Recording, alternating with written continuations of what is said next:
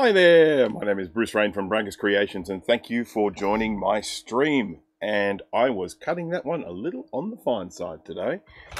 I literally down to the last minute there, just setting up the old OBS and whatnot.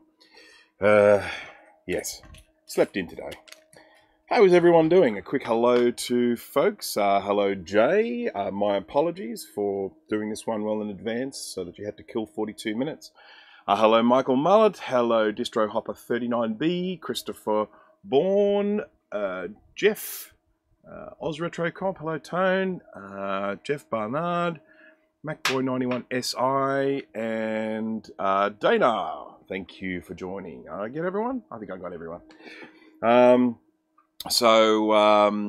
Yeah, so I've got a kind of a whole bunch of things that I need to get done today in terms of, sort of work and that. And I just thought, rather than just having a specific description of what I was doing today, I would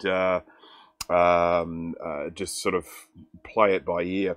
The first thing I am going to be doing is having a look at this, which is a Macintosh Classic analog board. This is an interesting one because the customer sent me their logic board. They said, oh, look, I'm getting a checkered screen. Can you recap the logic board? And I said, yes, no problem. He said, checkered screen and wobbling. Now, because he sent me the logic board and I recapped it. And I said to him, look, it's been done and it needed doing and all that. But the symptoms you just described to me in terms of checkered board and wobbling, I suspect it's probably the analog board or a combination of both. So anyhow, he got the logic board back, plugged it in, sure enough, still had a problem. So he's now sent me the analog board. So now I've got this analog board here.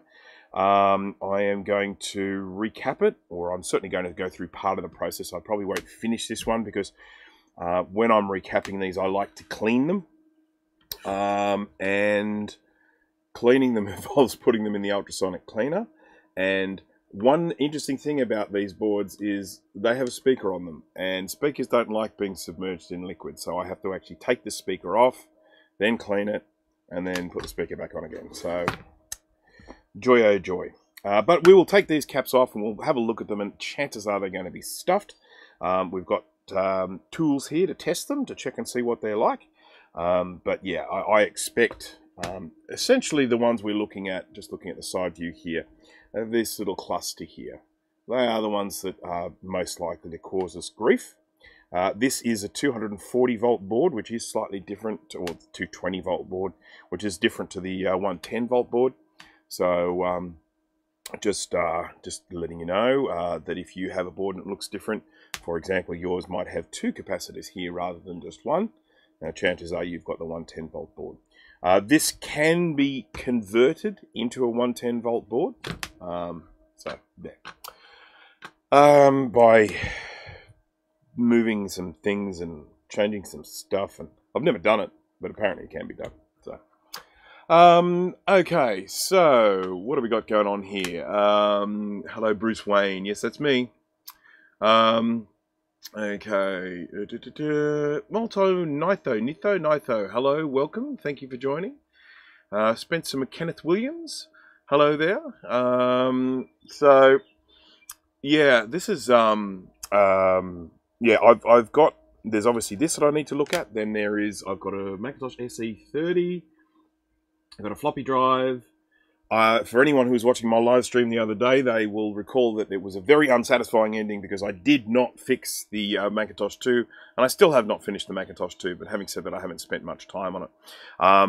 Yeah, at my last live stream, for anyone who might remember, I was in a bit of a rush to finish because I had someone that was had some Macs, some vintage Macs, or some vintage-ish Macs that they wanted to find a home for. And I had said that I would come and have a look at them. And I had told him initially, I said, oh, look, I'll be around there in the afternoon. But then he started sort of nagging me, sort of saying, when are you going to be here? When are you going to be here? And it's sort of like, it was still morning. And I was like, well, it's not afternoon yet. So anyway, I got there a little after 2 o'clock in the afternoon. And I wasn't really sure what I was going to do financially because I didn't want to spend too much money on this stuff. I really didn't. The thought was that some of the things that I didn't want, I could maybe resell and recoup my costs that way. but I had no idea how much money I should offer him or whatever the case may be. But anyhow, this is what he had. He had a 500 megahertz G4 dual processor graphite tower. Geez, I put all those words in the wrong order, but you've got them all there. You put them in whatever order you like.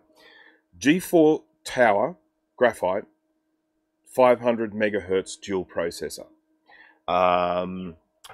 So there was that. There was a Snow 600 megahertz G3 iMac. So that's, bubble iMac in the snow color. There were two iBooks, two G4 iBooks. So they're the white ones. Well, again, snow. There was a white MacBook, one of those sort of polymer ones. I don't know, 2007 or something like that. I'm not sure the exact year. There was an eMac on a swivel stand. And there were two G5 iMacs. So they're the all-in-one screen, computer behind the screen sort of set up. So they look like the later white iMacs, the Intel ones, but obviously G5. And they're 1.8 gigahertz from memory for those two. So that was however many that is, that group of computers I just mentioned. So that's basically what was there. And he didn't want any money for them. He just wanted them gone. So I just grabbed them all. I don't want all of them, and I mean that most sincerely. But I felt bad just picking the ones that I wanted when he ultimately wanted to be rid of them. He doesn't know anyone in the sort of, computer, rare computer, or, vintage computer groups. And I thought to myself, if I grab them, and then I can just give away the ones that I don't want. So anyhow, that's that. In terms of, I've tested them all now. A few of them have got failing or failed hard drives. One of the iBooks doesn't boot. The other one does boot, but the screen is cracked. So I'm going to turn that into one working iBook. The MacBook doesn't work at all, and I'm honestly not going to spend 1 second's worth of time on that because I really don't care. I've got so many of those white MacBooks, and I really don't care for them at all.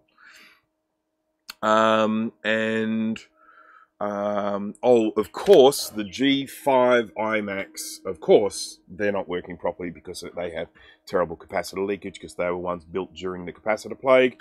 And so, yeah, that's that. So, okay, quick question to anyone out there that might be a vintage Mac person, vintage Mac collector. What are people's thoughts, opinions on the G5 iMac? I'll just be interested to know what people think about the G5 iMac.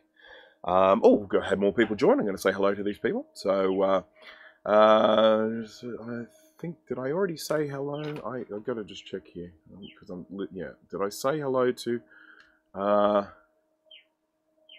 Spencer McKenneth Williams? If I didn't, oh yes, I did. I remember that now.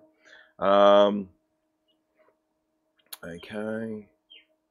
What we're fixing tonight, the new VH. We are, well, to start off with, we're going to start off with a Macintosh Classic analog board. We're going to have to replace the caps, and we'll test these caps as we go as well. So, did I say hello, Madeline? Hello, Madeline. Thank you for joining the stream.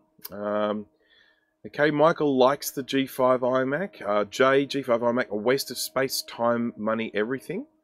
Never used one myself, but looks cool.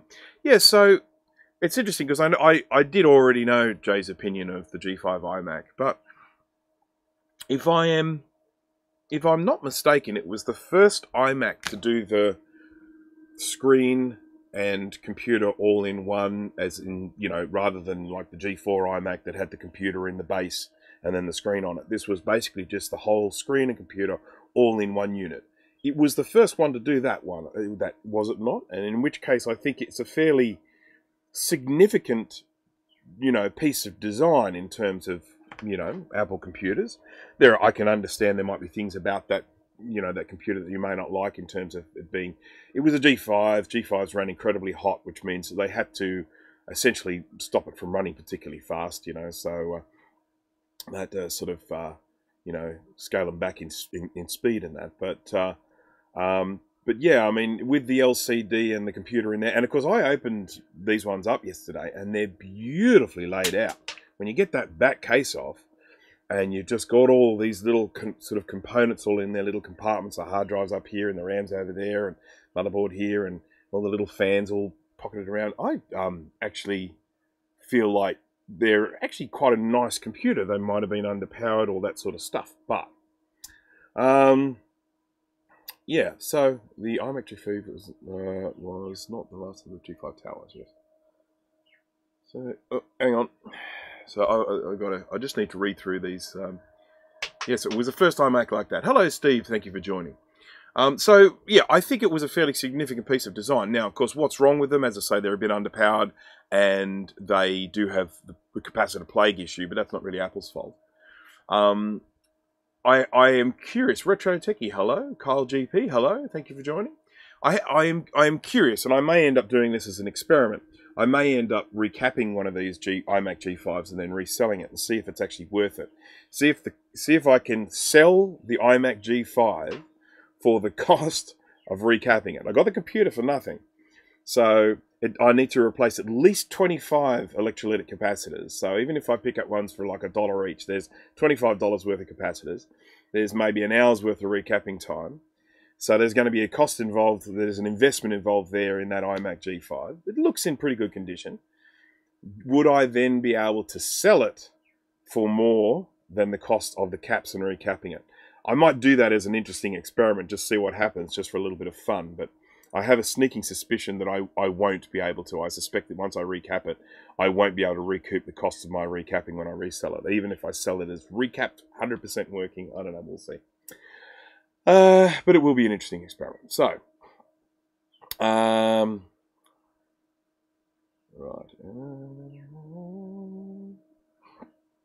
If they ran hot, why didn't they just chuck 50,000 fans in? Well, that's because of Mr. Jobs. He liked computers to be quiet. I just don't think the industrial design was there with the G5 iMac. Yeah, I mean, I know what you mean. If you look at, say, the first of the aluminium all-in-one screen computers, they look much nicer than the white ones. But see, even though I owned a white Intel one, that was a good little computer. But, you know. Okay, so there we go. Let's get started on doing some of this. So I need to okay. So this is a Macintosh Classic Analog board. Yay, we're getting actually to the point here. Sorry about that, folks. And as I mentioned before, they have leakage primarily around these caps here. And on the other side of the board, that's this section around here. Now, it's not uncommon with these for them to be totally blackened in this area from the capacitor leakage coming through to the other side and just damaging these traces and everything like that. And that's a big problem, because one of the things that actually can happen with these, if I zoom this in, actually, well, let's look at it under a microscope.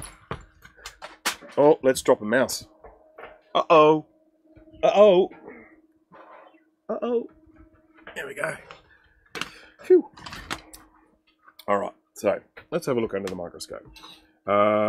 This is going to be difficult because this is such a high board. I'm going to have to lift this up and over. Oh, there we go. And there we go. Okay. Crazy Tech Reviews. Hello. We've got 23 people watching at the moment. Thank you for joining. So it is actually a public holiday here in Sydney at the moment. It's Monday, and it's a public holiday for something. Labor Day or something. I don't know. I've got no idea. So in the US, I believe it is Sunday. So hello to Sunday people. Right. Now, let's just see. Yeah, this, oh, look at that focus. Or lack thereof. Let's do that. There we go.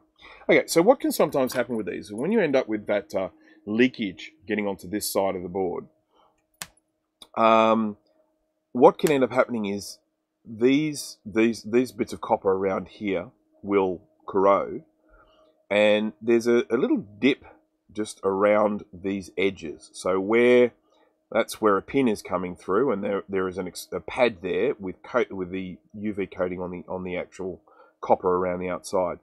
Now, what happens is where this pad is, you know, sort of like the exposed metal part. I probably should let's wick some solder away so I can show this a little bit easier.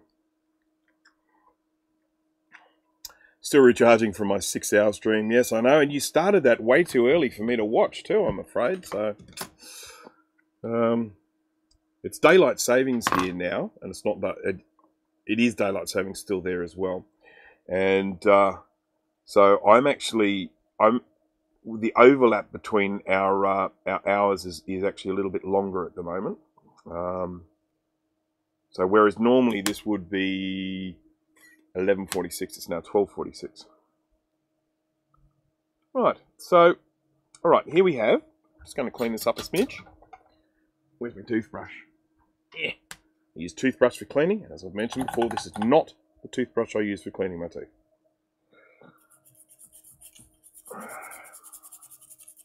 Right.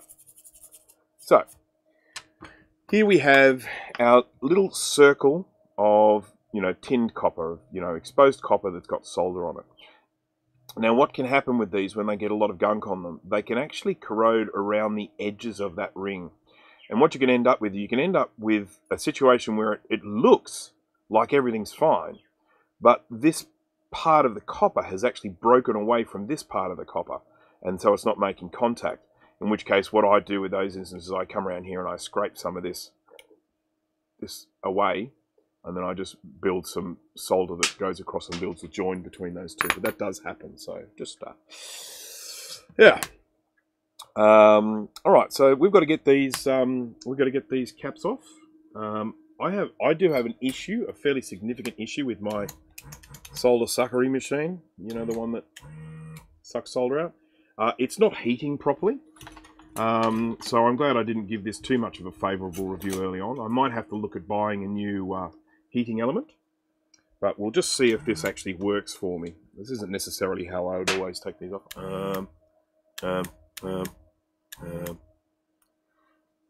Daylight savings changeover sucks balls. I personally would just like it to be daylight savings all the time, but I don't live on a farm. It is my understanding that it has a fairly significant impact to people living on a farm in terms of them having to get up in the dark. Send me a highlight reel, please do, Steve. I'm not sure I will get 6 hours to sit there and watch the whole thing, so but good on you for doing it.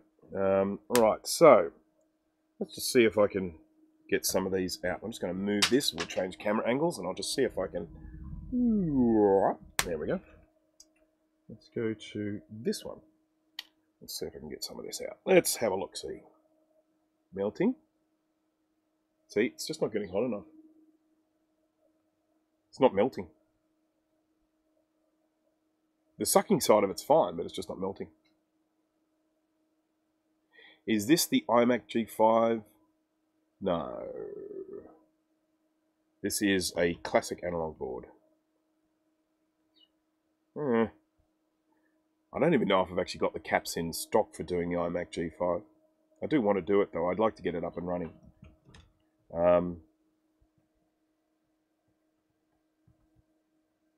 Because despite what everyone's sort of been saying, I do actually quite like the iMac G5. Don't ask me why. See, it's just not getting hot.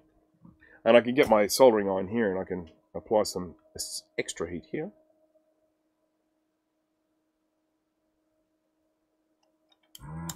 Still doesn't work. So yeah, I'm going to have to do something about this, about the old solder sucker, because he's just not he's not playing along at the moment. Look, the truth is, I'm probably just going to buy a whole new one of these, this whole handle unit, which you can then just remove. And the reason being that, first of all, my little metal thing here is broken and held together with JB Weld. The other is that I'm nearly out of the little filtery things, and I haven't been able to find a place that just sells the filters on their own. So I'll probably just buy that whole handle unit, and I'll just keep that one for spare bits. Okay, all right. Well, we've got questions going on here. Yes, the old machine. It's very disappointing. Yes, sorry I missed what we were working on. Sorry, I did not come across, I know I came across sounding full of contempt, but that was not actually the way I felt. So, yes, we are working on a Macintosh Classic Analog board here. This is as I sort of mentioned earlier on in the stream, but for anyone who's just joined and would like a little recap. They sent me the logic board, I recapped it, and the problems they had still existed. So I said, look, this, based on what you're telling me, it sounds like the analog board needs recapping. So let's just have a quick look. I've just pulled out a capacitor here, just because. And we can see leakage on there. You can see all that gunge and yuck. And so this is leaking. So let's test this one, shall we? Just for a little bit of fun. Why not? Why not indeed? Let's get our, what is it? What's the number of this component tester again? Was it CM328 or something? Or C something 328? It's a little component tester. I bought this as a kit. Interestingly enough, who did a review of this recently? Someone did a video review of this just recently. I don't want to say the wrong person.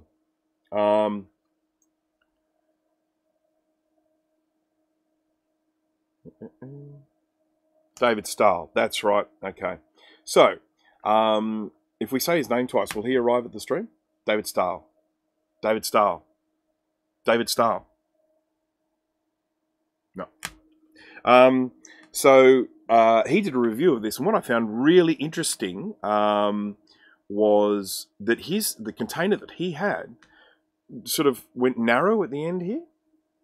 And I also heard someone saying that these cases are really hard to put together. This one wasn't, so I don't know. And the other thing he was saying was something about when this lever goes down, having there not being enough clearance there or something like that. That's certainly not the case with this one. This one's fine. So, and I've got great big humongous fingers. So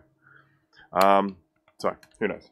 Anyhow, this case here, I can endorse it. There we go. I can say it's a good case. All right. Oh, hang on. I haven't put the component in. Calm down.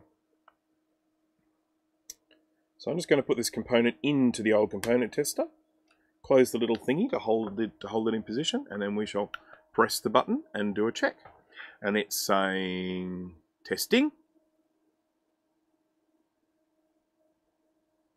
It's identified it's a capacitor, and it is saying it is 932 microfarads with 0.07 ESR. So that's this 1000 microfarads. So this one is still reasonably within range. Even though we've got leakage there, this one is probably still functioning okay.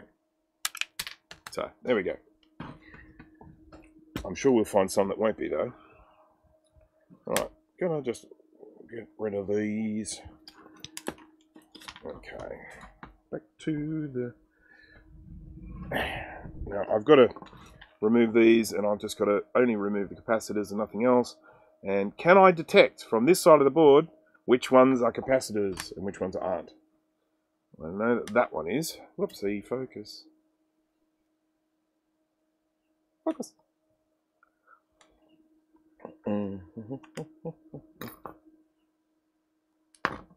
I think I might need to repaste this little Mac Pro I've got down here, because it is, fans are cranking. So I'm just using WIC to get rid of the solder from here. I could use my solder sucker with this one. I generally don't use a solder sucker when I've got a device that is heavily corroded, because it can end up sucking pads up and stuff like that, which we don't want. But I can use my solder sucker, also known as the Barusinator.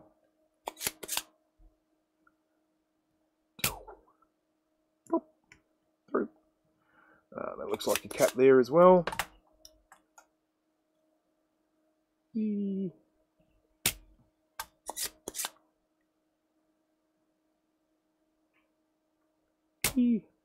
Down, out, go. Thank you. That looks like a cap there. Whoa, whoa, whoa. Whoa, focus. This is going to go out of focus as I go because I'm going at an angle. Telling you what, it is beautiful weather here at the moment. Absolutely wonderful. A bit of a breeze out there, but it is 31 degrees Celsius. I don't know what that is in Fahrenheit. And it is just lovely, and there is a pungent smell coming off this board. So, there you go. Wonder what those solder stripes on the PCB were for. Possibly increasing current. I've wondered that myself. I don't have an answer, I'm afraid, so... But I have indeed wondered that. If anyone knows the answer, I'd be interested. Okay.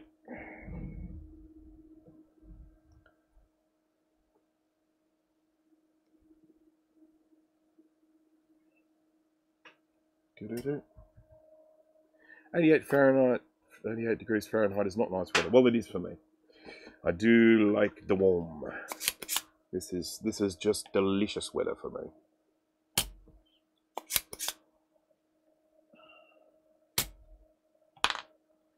And then I've got a couple down here, which I think... Oh, man, see, one of these isn't a capacitor. Well, that one is. Okay, that one and that one. That one and that one, yeah. Okay, so we want to do this one. Oh, there's a bit of spit.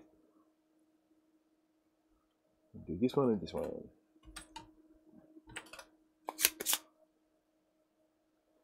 Generally don't replace every capacitor on these because they're not all a problem. But I often just have a look and see.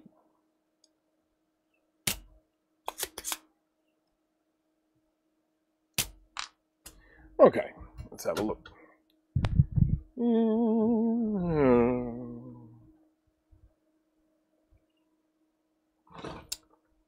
There's one. There's, come on, come. Two. Now this board hasn't been fired up in a long time, so I don't need to worry about any capacitors potentially holding a charge. The ones that you always look out for are the high voltage ones. So this one here, for instance, that's a 400 volt. If I had this up and running, and then I took this board out, and then I went up here and touched my finger across these two pins, I am likely to give myself a very nasty burn. And it's likely to make a big noise and make me squeal. The other issue I have with this is I can't remember exactly if I have all of these capacitors. So I could actually be ripping all these caps off and then I don't have replacements for them. So that'll just be something to look forward to. All right, I'm going to take probably these three off and that one off.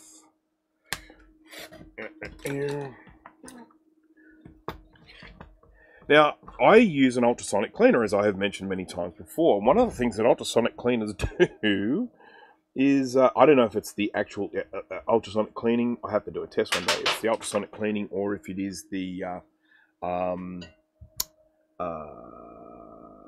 or if it's the cleaning detergent. But it does terrible things to exposed aluminium. Just makes them look awful. So, one of the things that I will often do when I'm working on these is I'll take all the caps off, and then I will clean it, and then put the caps on, so that I don't... Basically what happens is this end bit here, that aluminium end bit there, that goes black. It doesn't do any harm to the capacitor, it just doesn't look very nice. It's like, hey, did you put new capacitors on this or what? What's going on, man? Hey, man. Oh, dear. Oh, dear. Oh, dear. Oh, bugger. Too far up now. It's going to be out of focus, guys. Sorry. Won't be for long.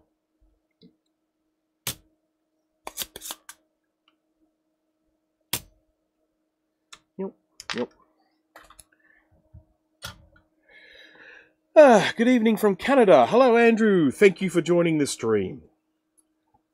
Just a quick little recap of what we're doing here. I can't help making that joke even when I don't mean to. Yeah, so this is a Macintosh Classic analog board. It's been sent to me by a customer. They sent me their logic board first. I recapped it. Its computer still didn't work, so they then sent me the analog board. And I am fairly sure that the problem is with the analog board anyway. Oh, it just fell out. How cool. Is with the analog board anyway because of the symptoms he described, which was a checkerboard screen that wobbles. Now, I could be completely wrong about this, so if I'm about to say the wrong thing, let me know. But a checkerboard screen, generally on these old classics, is an indication that the logic board is not getting enough volts. So that's generally the issue. Okay, I'm going to take this one off. Incidentally, I think I do have a recapping guide for this, but once again, it is a recapping guide for the 220 volt one, and I think the caps are different on the 110 volt one. But I've never had a 110 volt one to do a recap guide for. So sorry. Feel like sending me a 110 one? Do so.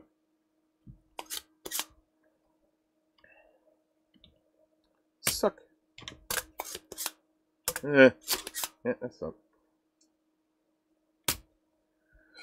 Oh yeah. There we go. That one. I think there's maybe 2 more caps I'm going to remove from this one. The rest I'm just going to keep the original. 3 more. I'll take 3 off, and the rest I'm just going to stick with the originals.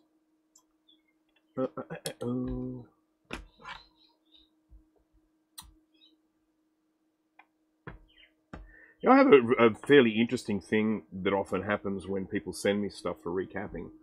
Let's just say someone sends me, I don't know, for argument's sake, a Macintosh GCI. And they send me the whole computer and they say, can you recap the logic board?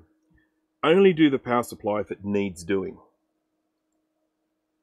And then you're kind of like, well, your computer's like 30 years old. It needs doing. It might work for another 5 years. It might work for another 10. But at the end of the day, if it's that age, it's really going to need doing. So what can you do? I can test the caps, get the old ESR meter on it and see if they're reading within range. And if they're all okay, I can come back and say, oh, look, that's probably fine. But, you know, when someone actually says, you know, does it need doing? You do just feel like saying, this is a really old piece of hardware. It needs doing, even if it's working. But at the same time, I do need to try and make sure that people aren't spending too much money on these old things. Some people come to me and they just say, do everything. Do the works. I don't care what it costs. Do everything. I want the whole thing fixed up. I want it ready to last for another 20 years or whatever the case may be. And with those ones, I'll just give it the works. Other people, of course, are on a bit of a budget.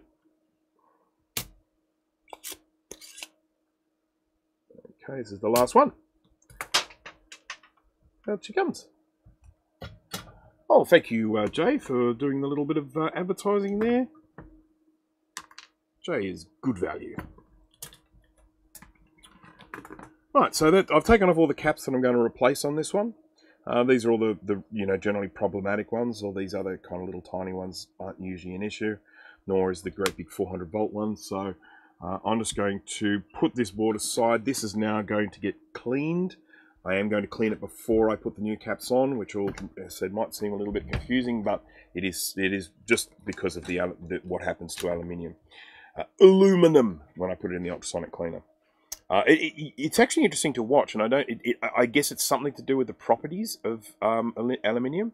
When you put a piece of aluminium in the ultrasonic cleaner, it reacts quite differently to other things. So I don't know if it's something to do with the surface or whatever the case is, but yeah, there is something about the properties. I probably need to read about that and be all scientific. Okay, now I should probably check this for cracked solder joint, shouldn't I? All right, David, look, he did come. See, David, I was just before I tried to summon you.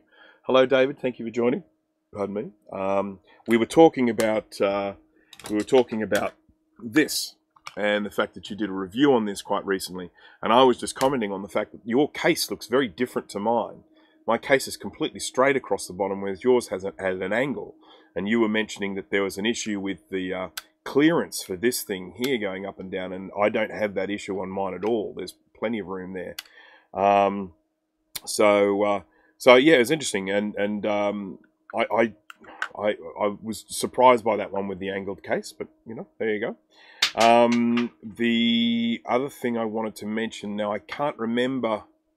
I don't think I saw your whole video. My apologies, David. I've got attention span like a child.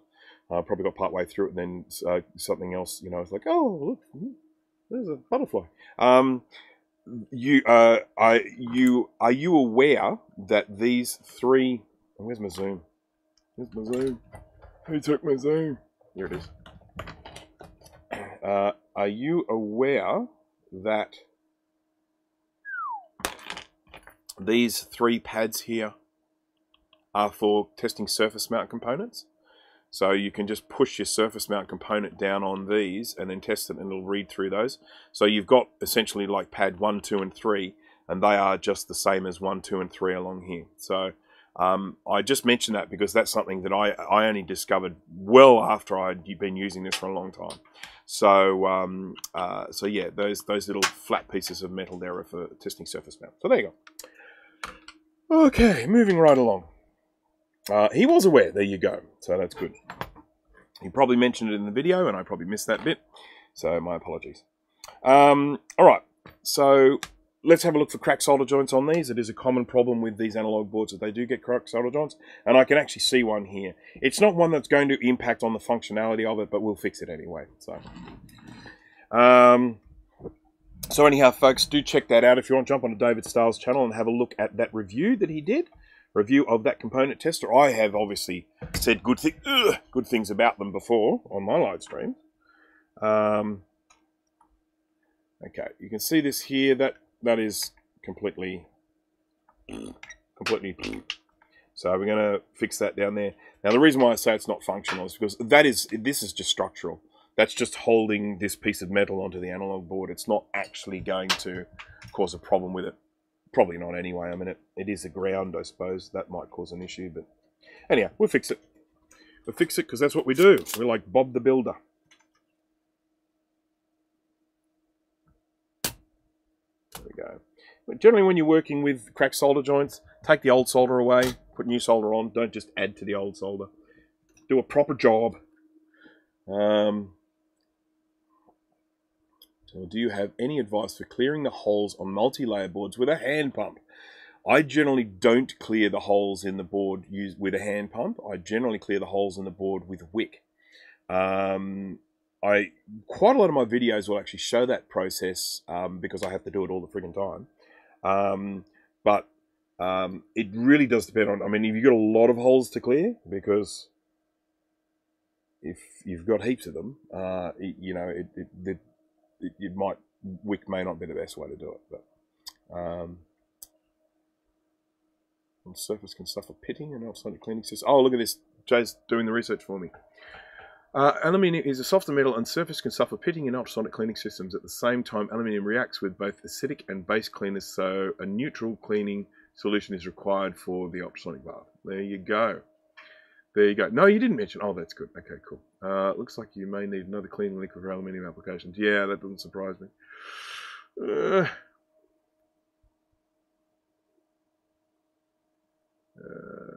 Madeline's obviously asked the question. Cruise tech reviews. My classics don't have a switching power supply.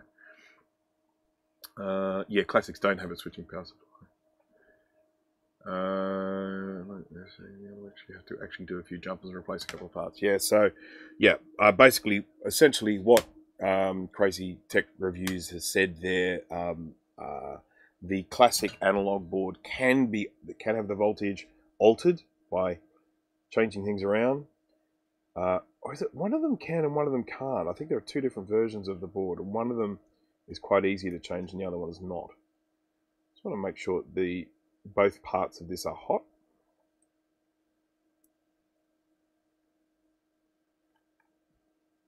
Ouchie. Ouchie.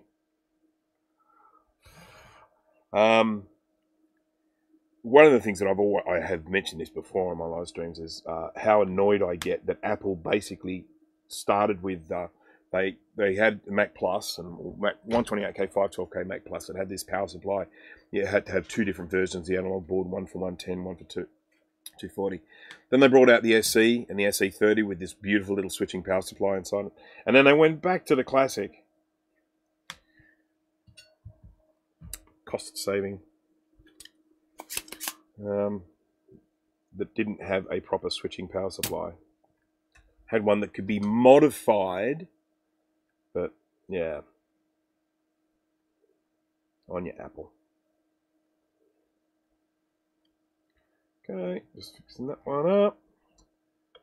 It's really common on these classic analog boards for these pins to come away, because as I say, they are the part that's holding this metal bit onto the analog board, and you know, if the board gets moved around or whatever, they tend to crack. So it's really common.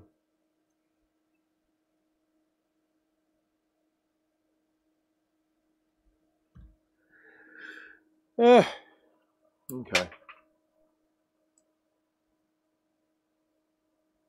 Just checking. Dawn dishwashing soap. I don't think we have Dawn here in Australia. I've got some great tips coming out for ultrasonic cleaning in my ultrasonic cleaning video, which I am working on at the moment. I'm probably going to do some work on that later today. Yeah, some really good tips for cleaning different things.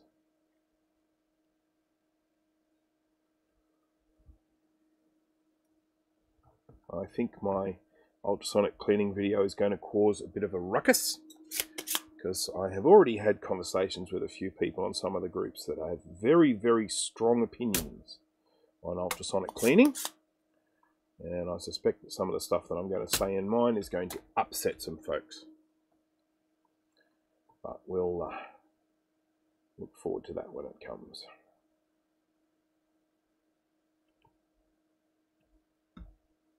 Right, so that's those four. Just if I zoom out here very quickly. So what I was referring to was this piece of metal here, and it's attached onto the analog board with those like four little pins in there, which I have just replaced the solder on. Now, the other places we would look for cracked solder joints are anywhere where there is a connector. And on this one, everything's soldered in, so there's only like one connector on here. What on earth is that? Oh, okay, I know what it is. Why not just add solder to a cracked joint? Well, sometimes there can be sort of. I just think you get better adhesion. I just think you get better adhesion by just taking the old solder away and putting new solder on, using the new flux and all that sort of stuff. So, and then of course the other thing is that sometimes solder joints can be bad even without looking bad. And so if you take the solder away and redo it, you know, you've got a better chance of making sure that it's going to be a good joint. So here is where I would be typically looking for cracking. I don't see any here, which is great. This is the connector to the yoke. This is the yoke connector. And it doesn't look too bad. It's okay. So, yeah, I'm not going to bother with that. And then the other place, of course, would be the old flyback transformer. This being a fairly large component hanging off the board, be looking out for cracks around there. But these don't look too cracky at all. So everybody's happy. Right. Now, here's the next thing we need to do. Whoopsie, that's the wrong keyboard. This one's going to be a fun one. Sorry about banging the microphone there. I'm actually using two microphones. I've got this one here and this one here. This one captures, I guess, the majority of the sound, but this one is here in case I get up and walk away or turn my head around or something like that. Right. So, as I mentioned before, I want to put this in an ultrasonic cleaner, and speakers don't like ultrasonic cleaners, so I have got to get that speaker off. Not redoing the yoke solder for longevity reasons. Oh, all right. Jeez, Jay. Yeah. Goodness me. Far out. I've lost it now. Oh, there it is. Okay. Calling me out all the time. Making sure I do a good job. Okay, so let's remove the solder from this one. Whoop. And let's remove the solder from this one. Oh, how about I reprime this? Whoop. Right, I do it two at a time because I don't want the connector to fall out. Ouch. Okay.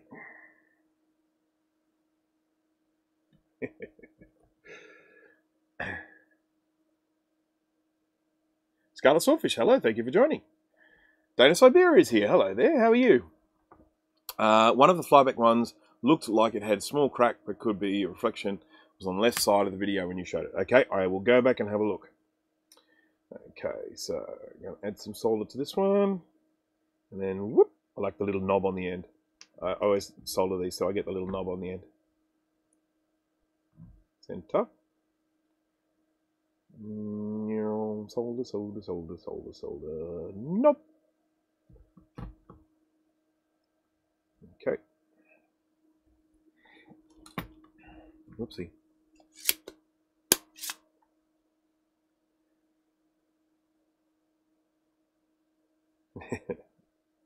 Yes, I imagine it's fairly warm at Bathurst at the moment. It is certainly warm here in Sydney.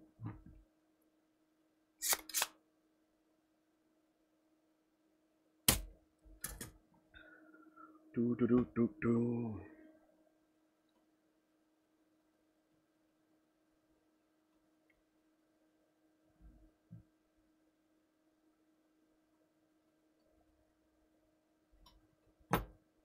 Okay, there we go. All done.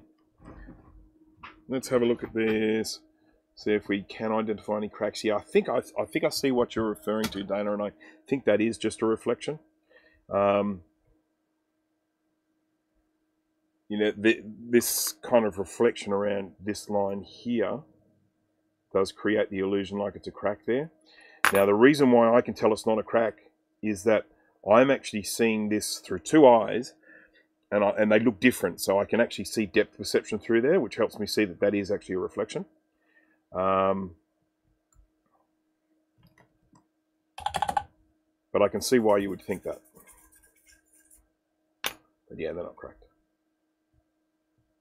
The truth is the flyback transformer on the Classic is much smaller than the ones on the Plus, and the Plus mainly, the 128K and 512K, and for that reason, there's probably not as much weight hanging on there pushing down. 8 degrees Celsius right now. No, that's awful. Ugh. Too cold. All right. Oopsie. At the bottom. I definitely looked at them all. There's no crack there. I promise. So, time to get rid of the speaker. That's always fun. We need to break out the big tools for that. Back in a second. I'm not going far, just over here.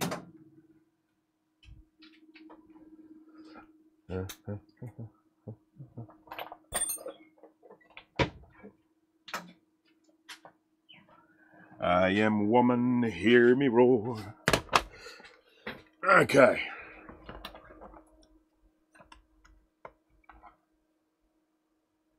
Righty. So, what am I looking for? I'm looking for a 4mm, I think. That's the hole size. Yep.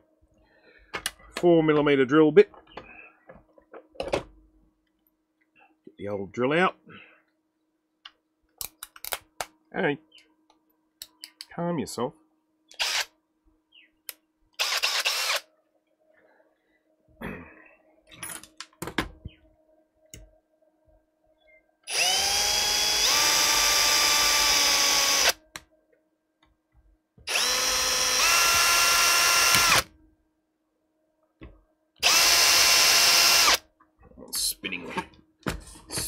Spinning.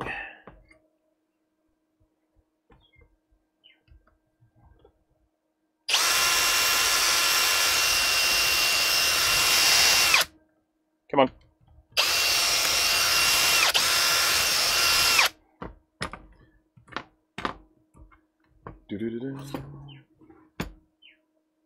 Look at my 2SI recently. I really should get around to recapping it one of these days. I would highly recommend that. Indeed.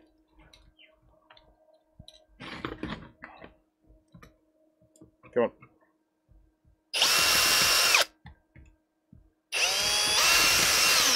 There we go. Excuse me, drill. I'm going to just put you here because I can't be bothered getting up again. There we go. Off comes the speaker. Let's pull the rivet out. Yeah, yeah.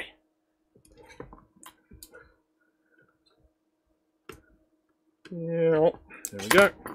And we just need to desolder these wires.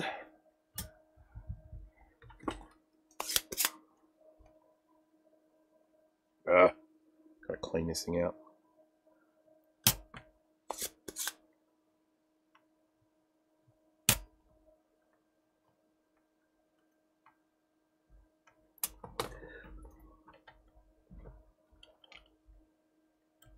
There we go.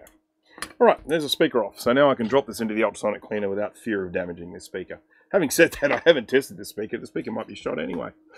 They do go.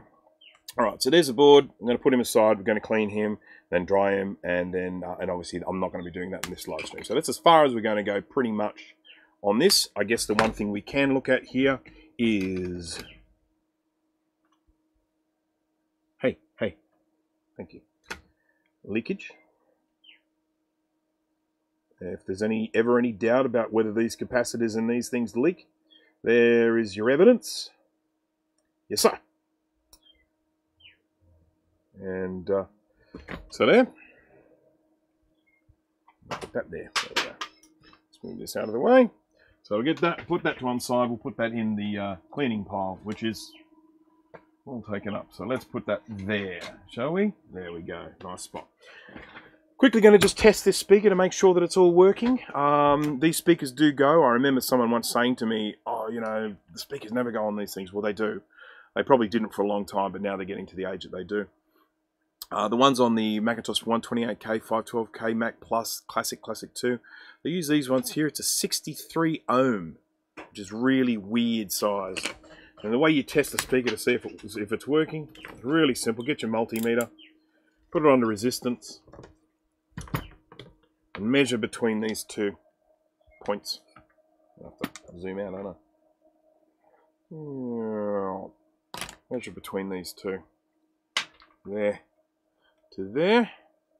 And I am getting 62.5 ohms. This is a 63 ohm speaker, so we're very, very close to 63. So this one seems to be fine. The speaker is fine. I don't see an issue with this one, so that's great, which is good because these are very hard to replace. If you measure that and it's just open, you know that speaker's shot. So I better get a little baggie for this this board. I haven't even opened up my repair tracking stuff here.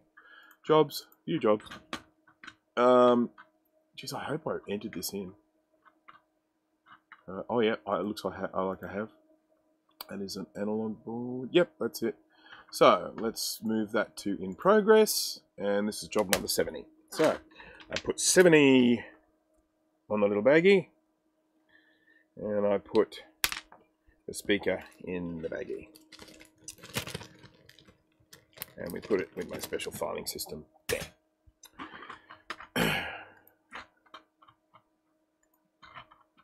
Right, let's just check here. We've got a lot of discussion about temperature. 37 people watching at the moment. Thank you to all those people who are watching at the moment. If you haven't jumped onto the chat and said hello, please do so. Bill G, hello. Evening folks, and ouch. Are you ouching the fact that I was drilling a hole in that board? That's understandable. It's a little bit frightening to start off with, isn't it? Your method of reattaching the speaker. I use rivets, pop rivets. So the same way that they were actually put on in the first place. So I've just got, I haven't got the right ones here, but I'll just show you these things. So just use a rivet gun, rivets,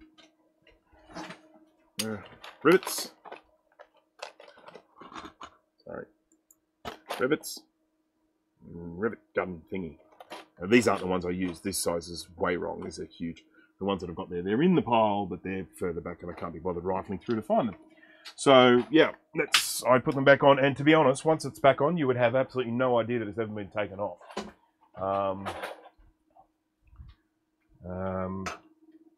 So there.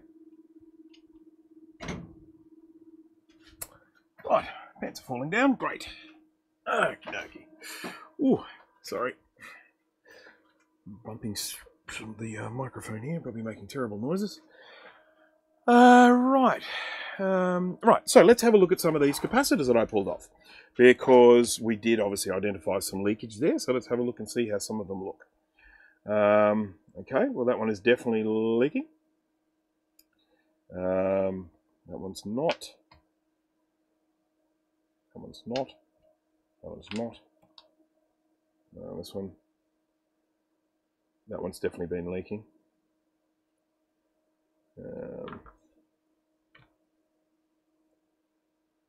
That one doesn't look too crash hot, does it?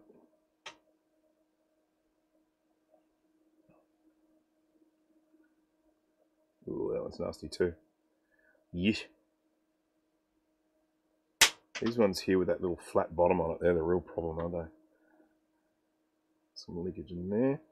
So let's see if we can find any of these. We'll just whack them. We're going to whack these three on the tester and just see if they're like any of them are significantly out of spec.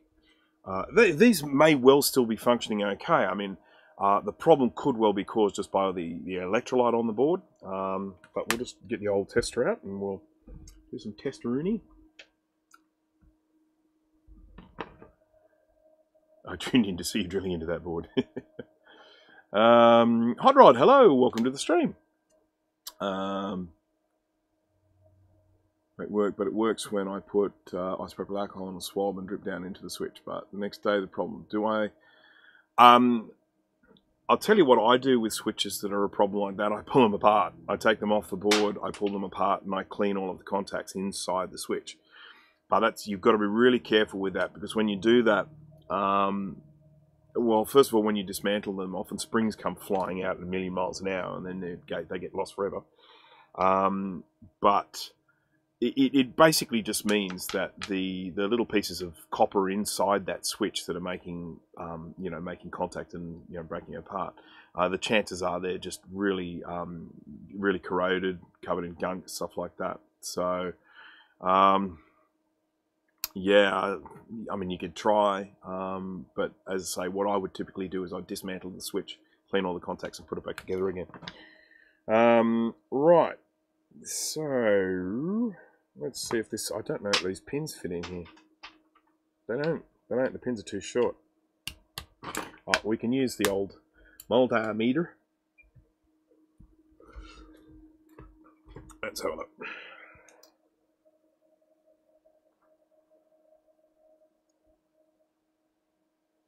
Come on. Come on. Measure. Come on, you.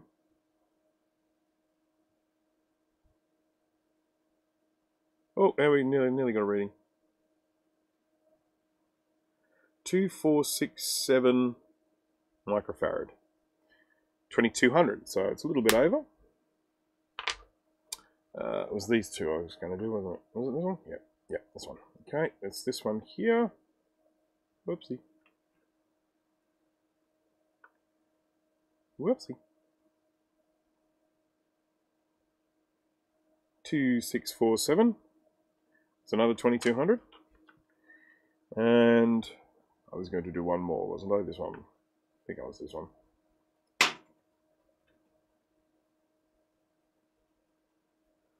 $485 microfarad. This one is 470. So these aren't massively outside of range, but they're still not exactly what I'd call good. This one doesn't look too crash hot. There's 1,000. Is this one I tested before? I think.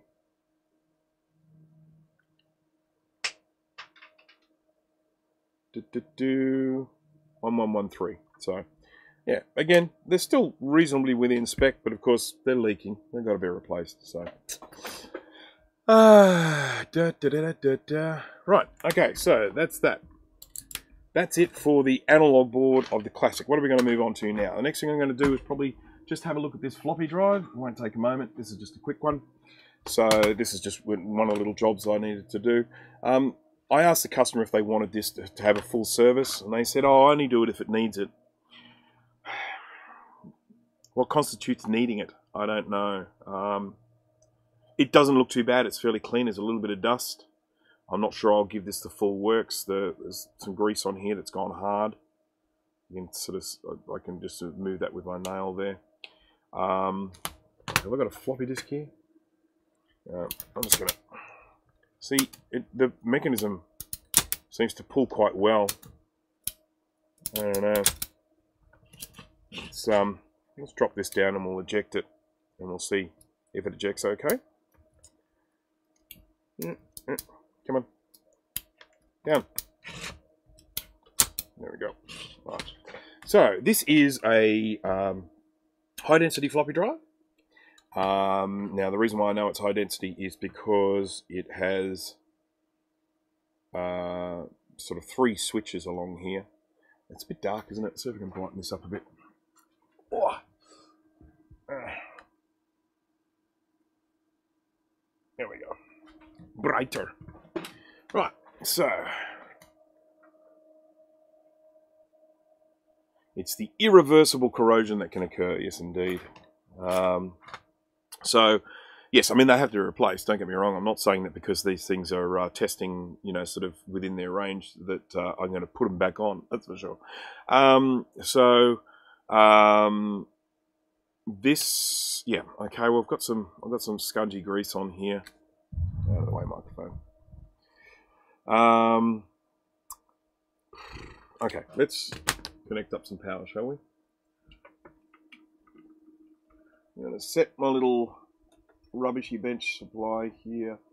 I do have a half decent one, but this one's not. This one's rubbish. It'll do. I want 12 volts. It's going to give it to me. 12. There we go. 12 volts. 12 volts.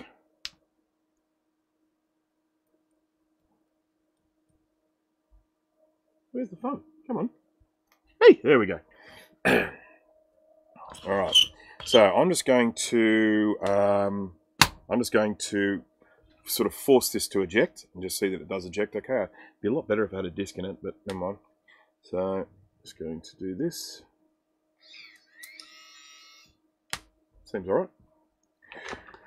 Didn't have any issues opening up there, so that's all good. So I think I could fairly safely. I do have a. Hey, here's a floppy disk. Come on. So what I might do with this one, I might just this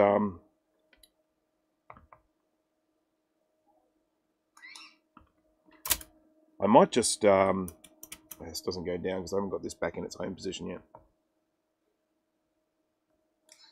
There we go. I might just clean the heads, replace the eject mechanism in this, you know, so. Caps red, double the rated capacitors. What does that indicate? Airstyle is still low. That red of pulled caps that read double their rated capacitance. What does that indicate? Probably time to change them.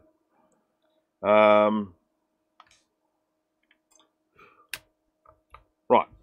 I mean, most of those capacitors they're designed with, what is it, 10 or 20% accuracy on them. So if you're outside of that, they definitely need replacing. So anyhow, there's a disc in there. We're going to eject it, or hopefully eject it. Yeah, that ejected.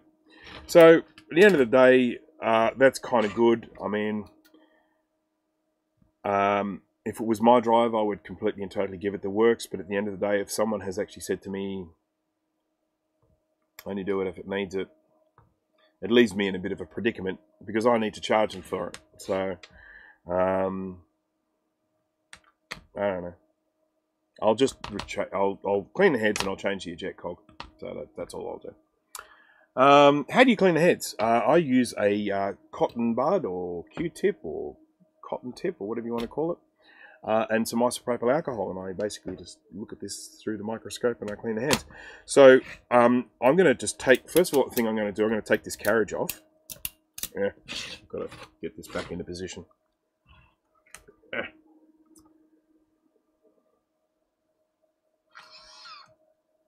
Did I go too far?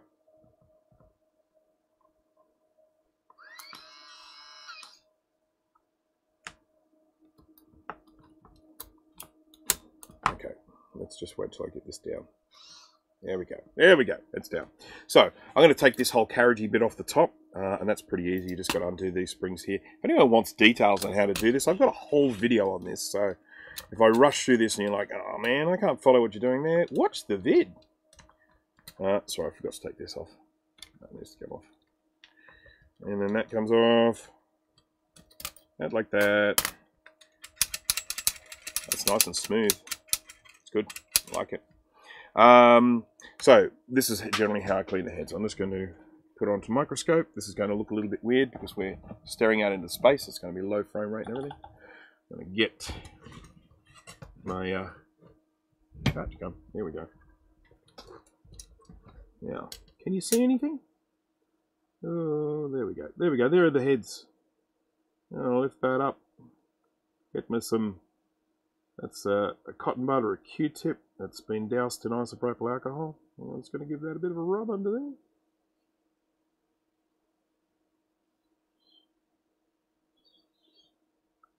Squeaky clean. Everyone satisfied with that? Where do you get eject cogs? There are a number of places, and you will actually find on the video that I've got on this, I put a couple of links in there. First of all, the 3D file is available. So if you've got a 3D printer, you can probably print your own if it's accurate enough. There is I can tell you where not to get them.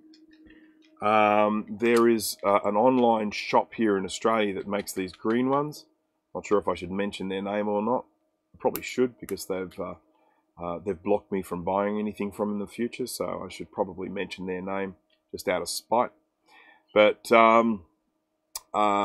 these ones here, I've had nothing but problems with them. I ordered a whole stack of them, as you can see, big bunch of them, and I would say probably 80% of what they sent me won't even spin when it's in there. It won't even turn. It just locks up on the cogs. So no good that. I've been buying these from an Australian guy. These are really good. These ones are actually 3D printed overseas. This guy, he basically got them to print a whole bunch of them. And actually, I must get back to him and find out when his next stock's coming in, because I am running low. But he's an Australian seller. I think he will be selling overseas eventually, but I need to double check and see if he's got his stock, because he was waiting for some stock to come in before he started selling it. So assuming he's got that, I think he does sell overseas, and the price is quite reasonable on these. Then there's another one. I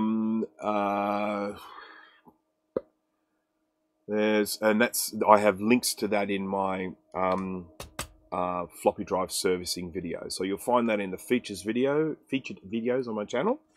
And then yeah, so and there's a link to where you can buy some of these. I think you buy them in either one each or 3 at a time. And they seem to be made quite well. One of the reasons why this cog goes, so in answer to your question, Lord Heaven 111,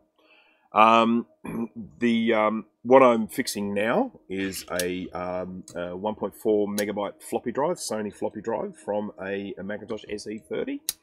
Now I'm going to just take this, I'm going to take this eject mechanism off. Once again, there's lots of information on how to do this in my video on servicing a floppy drive. So don't worry if things just move too fast in this one and you want to do this. You go back and you watch the video, and I have all sorts of close-ups and explanations and everything. So this is going to come off. I said it's going to come off. I said, where's my tweezers?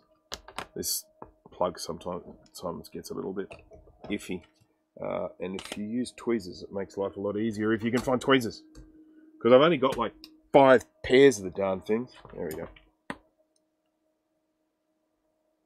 Just going to work that out. There we go. Off she comes. There's the eject mechanism.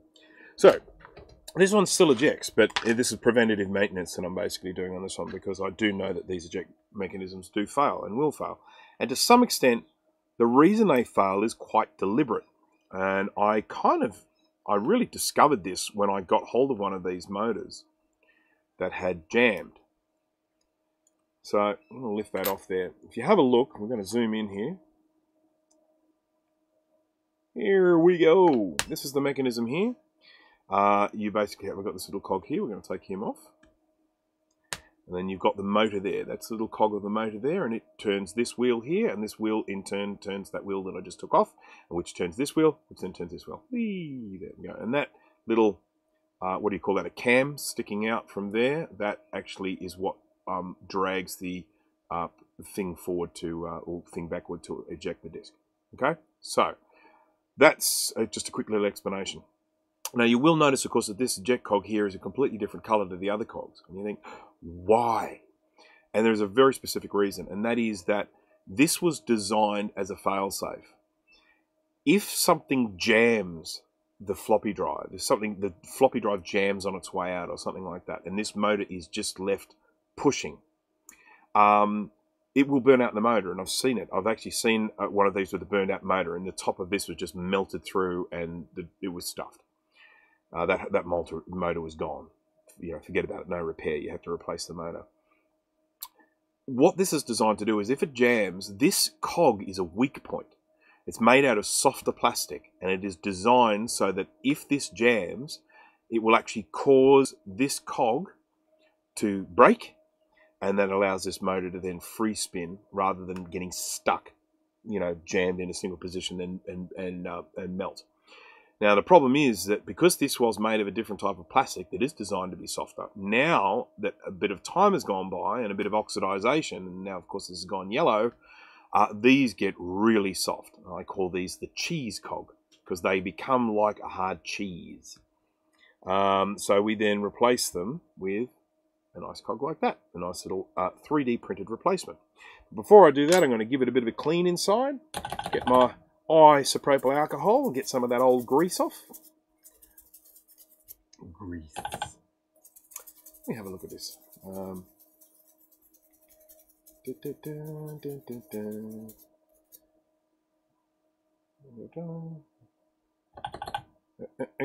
41 viewers, 26 likes. Smash that like button.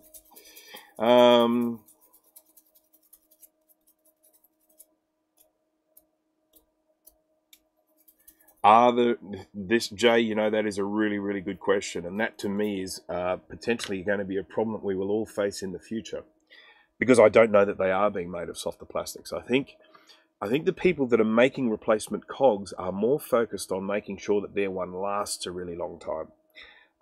So they're building them out of, you know, stronger filament, you know, so that they'll be a good strong replacement. I know someone was talking about, oh, this one's good for 1,000 ejects or something like that, or 1,000 ejects and it's still working, or something along those lines. And that is a danger. That is a real danger, and I don't know. I'm not the one making these cogs, so I don't know. But it does worry me because, yeah, we could basically be setting ourselves up for a future of burned out motors using these cogs. I don't know. Is it safe to drink isopropanol? Define safe.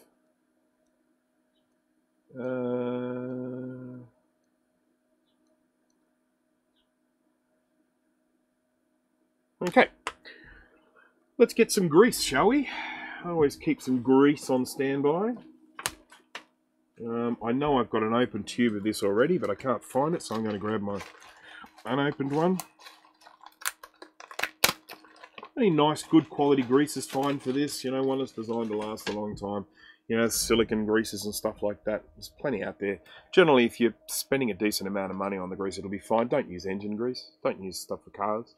But generally, if you're spending a decent amount of money on the grease, you're probably going to get good stuff. Grease, grease, grease. There we go. Now we put our new cog in. Then we put our old cog on. And that's pretty much it.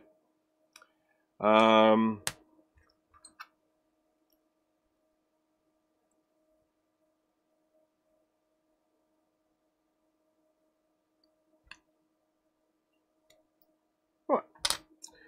I will just get the old bench power supply here and throw some volts at this motor just to make sure he spins. I'm going to do that now. See if I can hold it up. we're not in view here. Still not in view, but this is really hard.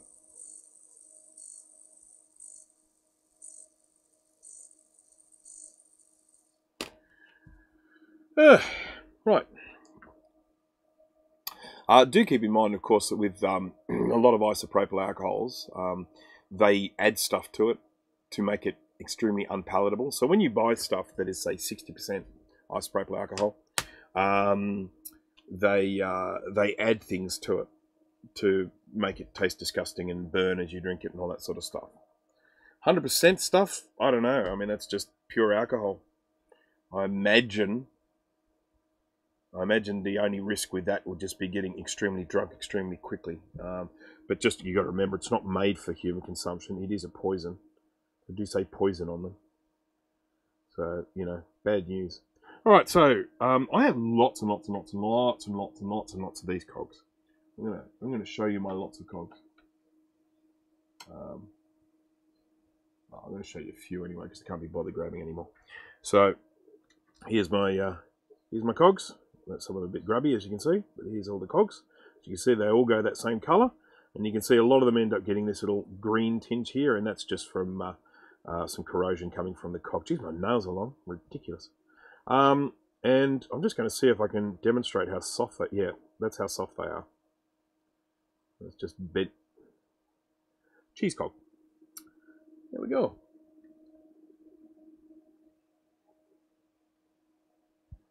Oh, we've got clever people in here. Knowing chemistry and whatnot. Right, let's just zoom out here.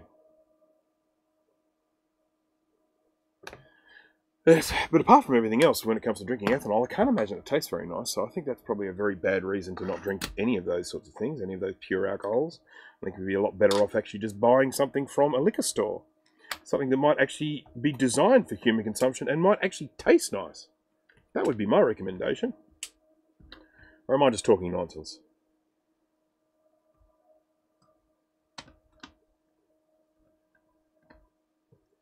I like drinking stuff that's designed for drinking. Always tastes a lot better. Right, so there's our eject cog back in, eject mechanism back in with the new eject cog. We're going to put the cage back on. Fiddle, fiddle, fiddle, fiddle, fiddle, fiddle. I didn't do it right. Got to go in that side, then down on that side. There we go. And then we'll put our little springs back. And another one. And then let's make it eject.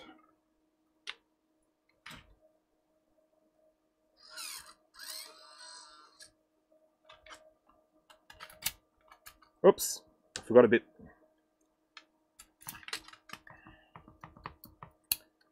I forgot my little doohickey.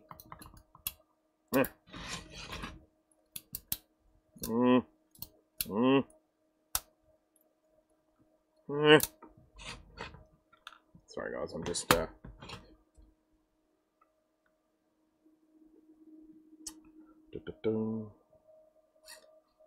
we go.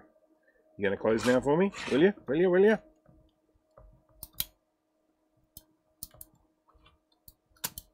Okay, now we're getting there.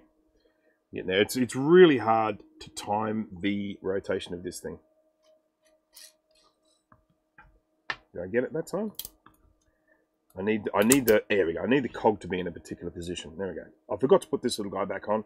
This is a thing that makes the head lift up when you when it ejects. There we go. So now let's eject again.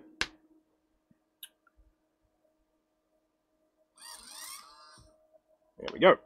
Now let's put a disc in, and let's eject it again.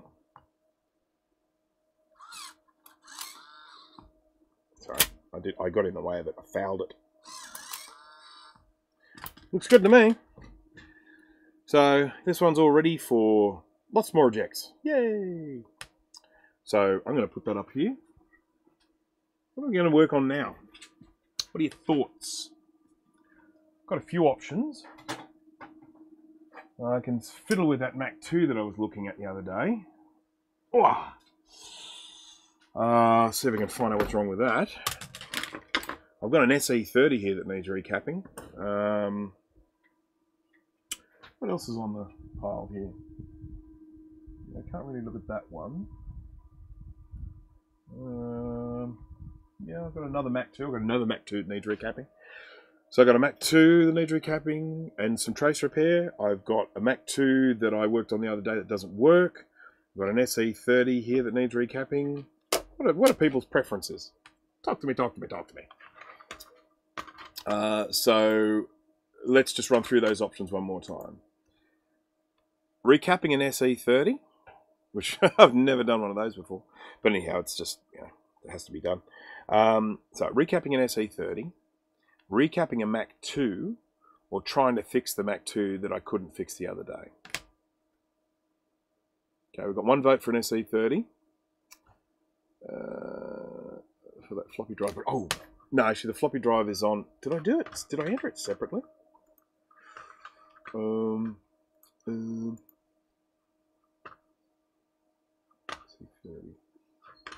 Just bear with me just one moment.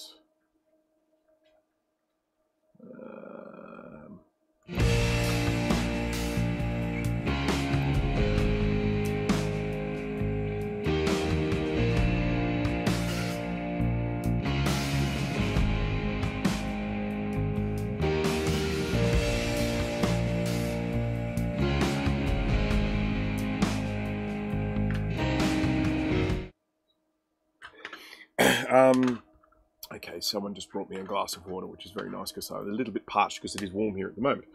So, I was just reading something here. I was going to Mac 2. Vote for the Mac 2. Okay. Trying to fix the Mac 2. We're getting a lot of people that want to fix the Mac 2 here.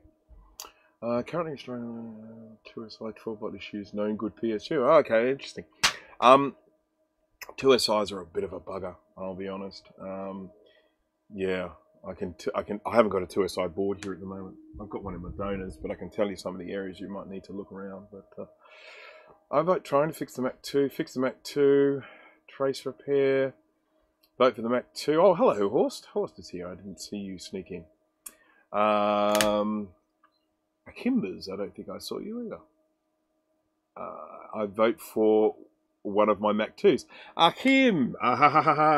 Yes, hello. So, thank you for joining. That was your Mac 2 I was working on the other day, so this is the one that I need to try and fix. So, all right, so I think for the most complex and challenging. Okay, so well, let's have a look at the Mac 2 now. I'm not necessarily going to fix this one today because sometimes when the fixing of these, it really gets a little bit tedious and dull and boring and all that sort of stuff, and we can do without tedious and boring and dull.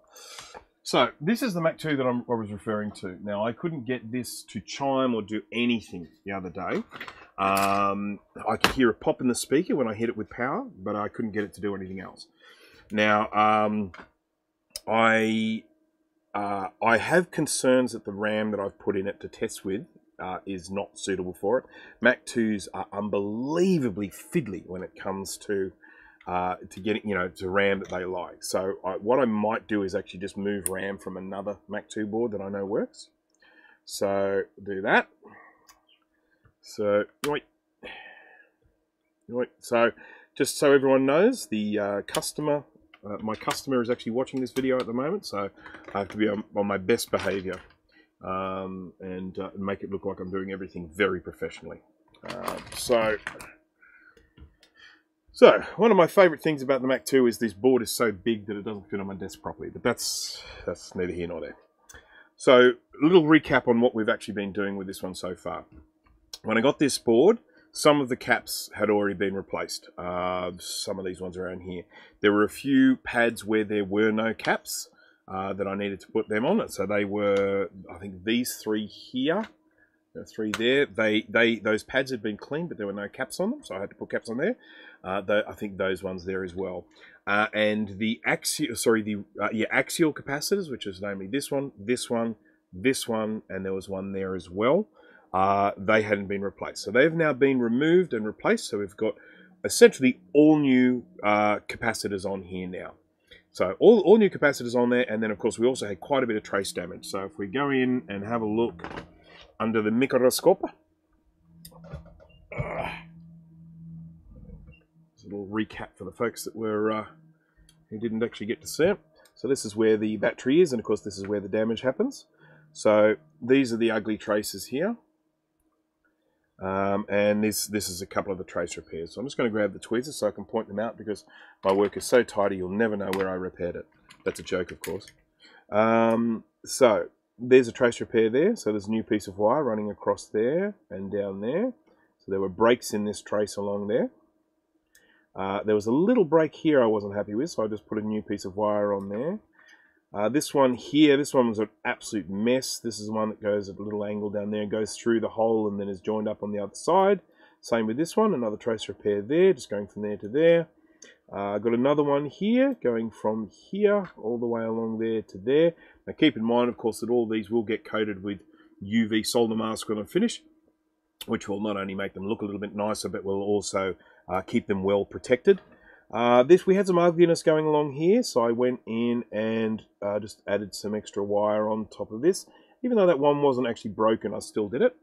And then the other spot, which is right over here on this little chip here, we had some trace damage going along here. So that was broken there, and it was broken there, and it was broken there. So I've just run a wire from there to there, and then hoop that wire around to there. So that's restoring that connection there. So that was good. This one here looked a little bit ugly, but it's just... And then, of course, the next thing I did was I gave this board a clean, because there was a lot of gunk and corrosion on there. And there still is. It probably needs some more cleaning as well. It's just... Yeah, that's all good. I know you guys can't hear the beep, or if you can, it's very, very faint. But now, anyhow, I basically did all these things, and then I fired it up and it still wasn't working. I went through and just look at that, isn't that ugly? And I might end up taking that off and sticking that chip back down again. I just don't like the look of these. See how crunchy they look? Ugh. So we might take that chip off and resolder it on.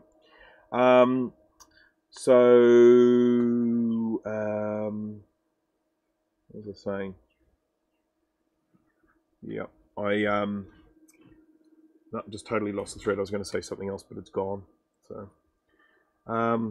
this one here doesn't look too crash hot under there. I think I better trace repair that. I mean, I think we've still got continuity on that, but I don't like it. So I might take those two off and then just run a wire underneath those, because I just don't like that. It's not uncommon to end up with trace problems around here. This is leading up to the power switch, but this one's not as bad as some of the ones I've seen. But the fact that this one is completely dead after all this work is has left me feeling blue. Oopsie. All right, let's just have a quick look here. No cussing or beating these things. Oh yes, you were talking about the little dots on the screen. Yeah, lens needs a clean. Yeah, it would be good if it was just a clean, but that was basically me being silly with a laser beam. Pew pew. This is a 405 nanometer, I think, nanometer laser beam. Some ugliness there as well. Look at that. See that? Let's give that a scrape. And I think it'll have copper under it, but I still want to give it a scrape. Yeah. Geez, it's only just connected. And I nearly missed that one. I wonder if we've got more like that. Cripes. The big ugly ones that are easy to see, they're the great ones. It's the ones that aren't easy to see that are always a concern. Right, okay. Well, we're going to lift this capacitor off and we're going to clean underneath it. And we're going to put a new trace and things and stuff, and yeah, everything will be happy.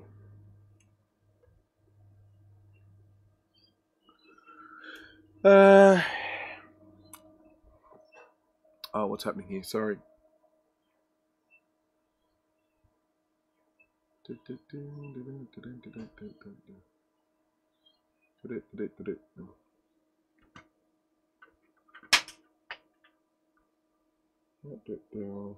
Right.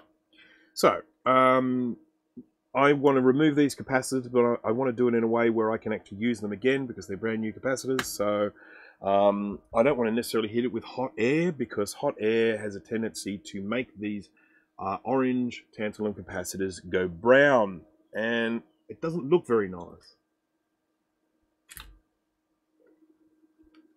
I don't like brown capacitors, no.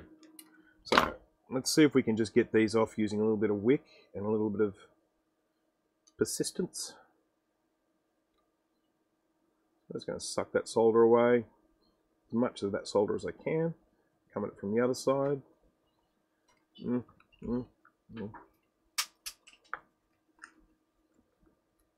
Bit blowy outside at the moment, so if anyone hears any big banging sounds, that's usually the sound of things falling off the tree. So that one came off nice and easy, which is good.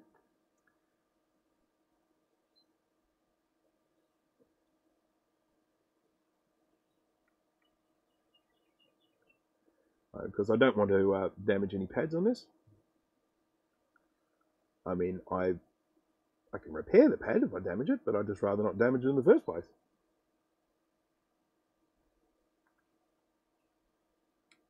There we go. No pad damage. Looking good.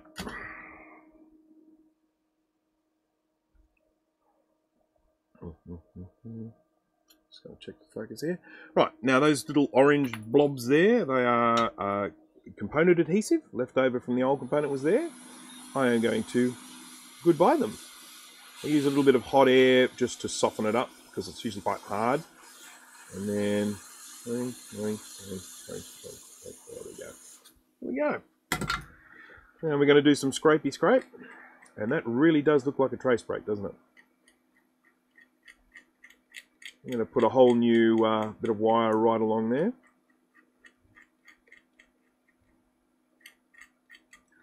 So, let's douse this sucker in flux.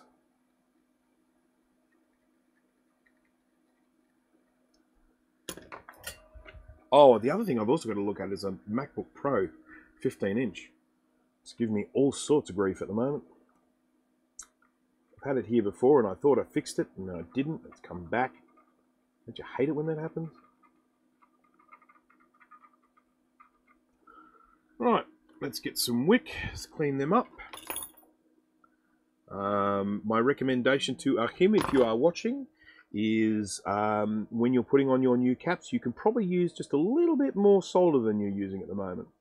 Found a couple of joins that they looked nice and tidy, but when I got there, they were joined, but they were only just held on by a tiny little bit of solder. So you can probably just add a little bit more solder, which is kind of the opposite to what I normally recommend to people.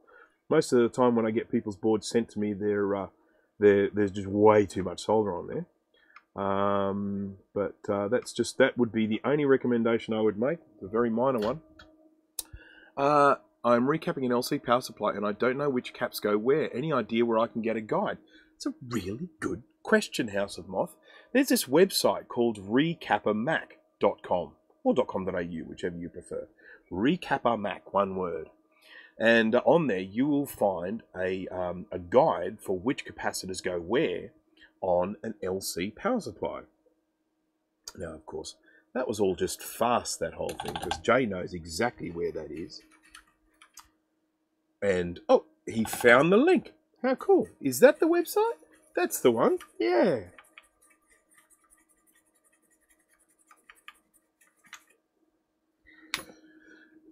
Don't forget, folks, jump on and have a look at the House of Moth's YouTube channel. Check out some of the awesome content he has there.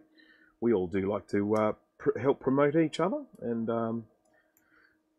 and same with Mac84. I'm only going to promote the ones that are here, okay? So the ones, the Macyak guys that didn't turn up, they don't get any freebies today. No way. Oh, Dana's here. Dana does stuff from time to time, so check out Dana Does Stuff. We have high hopes for Dana doing stuff in the future. He's set himself up with a nice little area for doing stuff. He just needs to get a few little technical things sorted out with the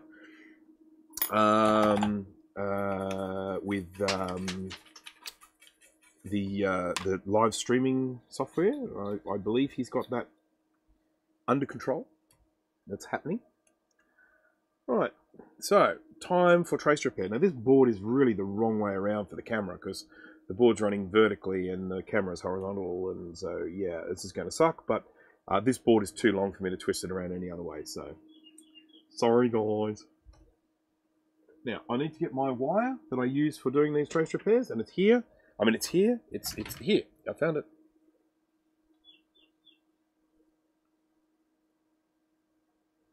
I'm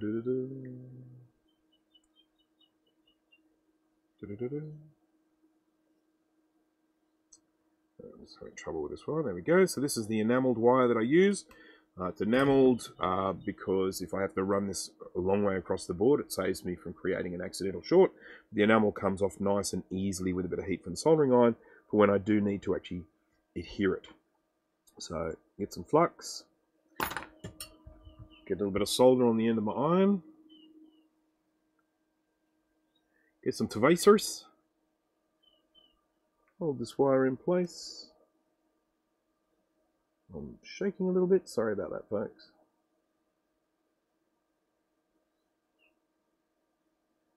As I've mentioned before, when you are looking at things through a microscope, it makes it look like you're shaking, like you've got some sort of nerve disease, but it's just the nature of it being sort of magnified. My hands are actually quite steady. They just look like they're wobbling terribly. Well, they're wobbling, but they're only wobbling a little. So, oh, come on, I want that a little bit tighter.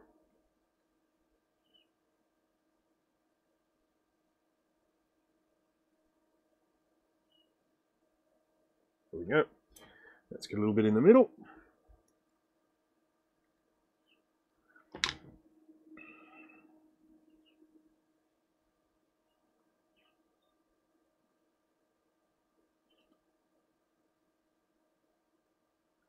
Put some here as well. I want this to be soldered down in between the pads there. Get some solder. Pinch it from there. Hey, once you're there, not there. Stop moving to the left, you. There, thank you. It was so straight before, now it's got a kink in it.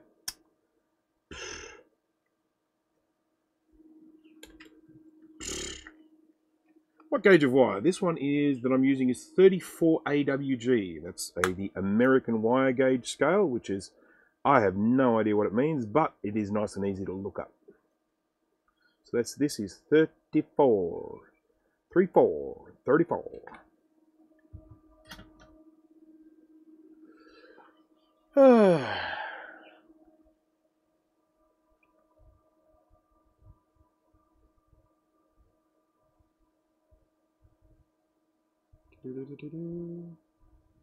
Don't you pre-tin the enameled wire? How the hell does the enamel melt so easy? I always have problems working with enameled wire, and my tip is beveled. I insert the wire, so I blow the tip and it still doesn't want to. I don't know. It might be the type of enamel. It might be the type of wire. I'm not really sure. I mean, as you saw the way I did it there, it really didn't take much to get that enamel to come off at all. So I'm not really sure. I tend to run with a pretty hot soldering iron tip. That might have something to do with it. I like working with a really hot soldering iron tip, and as I say to people, it's not necessarily the best way to do if you're beginning. I'm not saying you're beginning, but for anyone that might be beginning, just getting new to soldering and stuff like that, I wouldn't necessarily recommend working with your soldering iron tip as hot as I do. People ask me, what temperature? What temperature is soldering iron at? What temperature? All the time. Like it's somehow going to be magically the reason why people are having trouble with soldering. It's not the case. I mean, really, I work with a hot soldering iron because I like to kind of regulate the temperature with the amount of time that I have the soldering iron tip on what I'm soldering. So if I'm if I'm soldering a component in, the tip of the soldering iron is only on there for a very brief moment. Just get it hot real quick, get that joint, lift it out again. If you're kind of new to soldering and you're spending a lot of time with a soldering iron on the board, if it's too hot, you're going to damage things. So, yeah, I'm not sure why you're having some grief there. On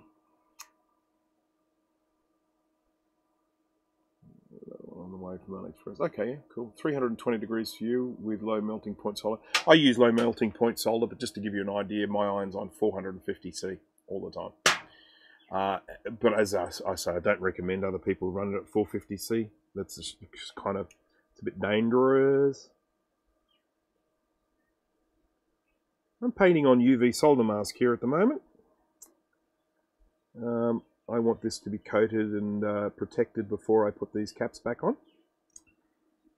This stuff is obviously as a liquid, as you can see, and it cures when exposed to UV light.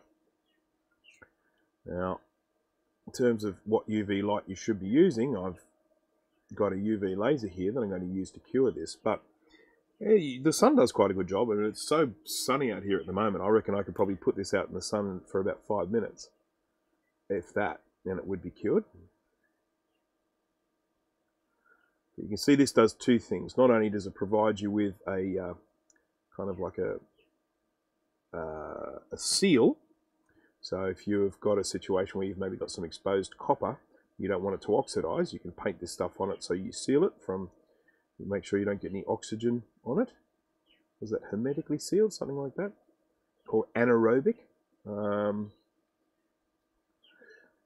as in no air. But the other thing it also does is it's quite hard, so it works as a protectant. So, you know, if this gets bumped or something in the future, it's not gonna get damaged. Okay, so let's get our little laser beam. Pew pew pew pew. All right. This is my laser beam here. I've got a few of them. I've bought 3 now. And the one that I'm using at the moment has so far been the best one.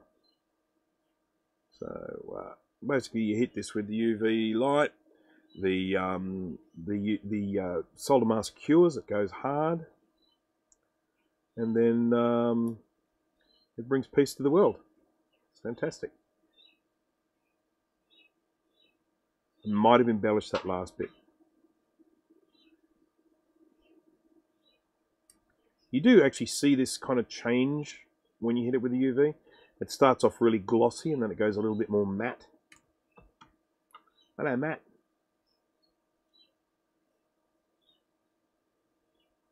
Now, of course, one of the things that I'm going to end up with this here is I've got a piece of wire that's going to be sitting underneath these capacitors. So they're going to be sitting up on the board slightly up, which is not good, but, you know, we do what we have to do.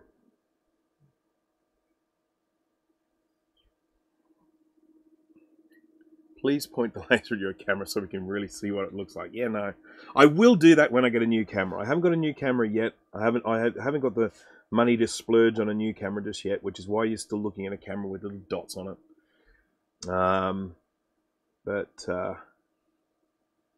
When I do get a new camera, I'm going to just go to town on this one with the laser and just see what we can do to it.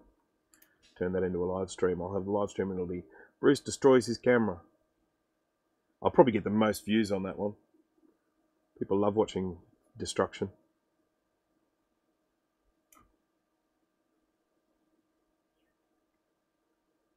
Now, one thing I often do when I am curing this UV, I do something.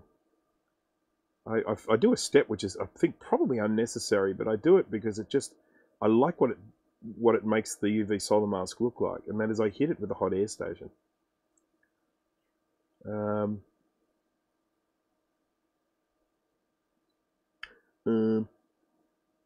Like this. You have a look at what that UV solder mask looks like now, then after it's been hit with the hot air station, you have a look at what it looks like afterwards. And I don't know why, I just like it. I just like it. Just going to get a little heat shield there to protect the RAM slots.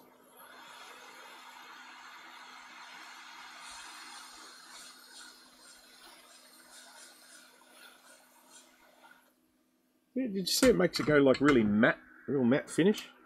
I don't know, I just like that. I just like it. I don't know why.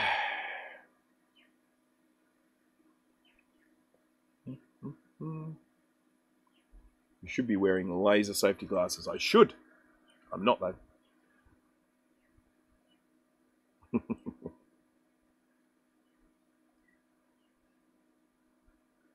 So I've bought 3 lasers. This one here, I vaguely remember the ad saying that it was 1.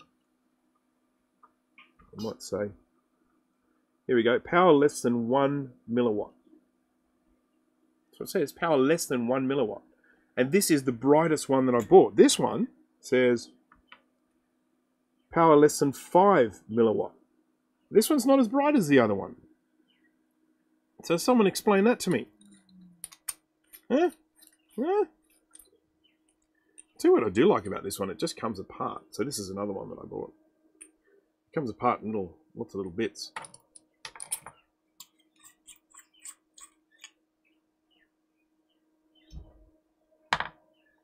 Any more? No, that's it. So that's the main laser part there. This one runs off one of those 18650 batteries, 3.6 volt. And I could wire this up to the power supply, but I'm not sure I could be bothered. I do have one of those batteries, but it's in one of my other torches and I can't be bothered moving it. So this has got a little magnifiery thingy on it, just designed to focus the beam. Doesn't do a very good job.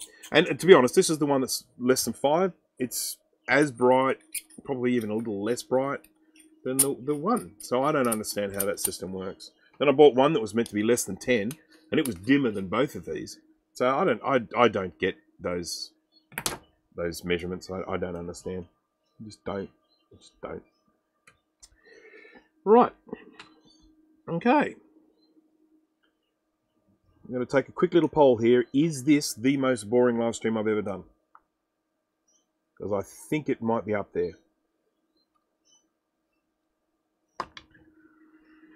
Have I got any thumbs down? I haven't looked. But does anyone thumbs down me?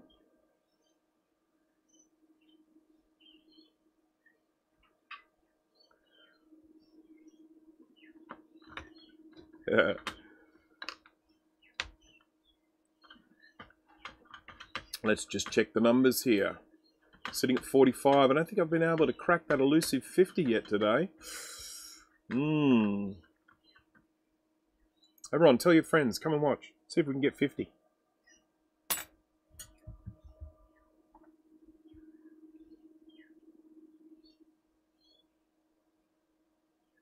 I actually, interestingly enough, when I was very first investigating the UV laser thing, I pulled apart a broken Blu-ray and got the UV laser out of that.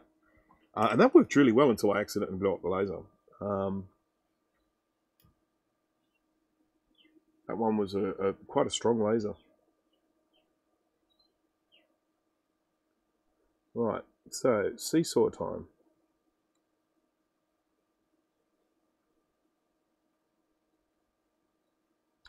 Fiffle.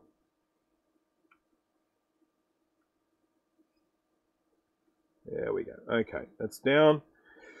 We'll do the same for this one.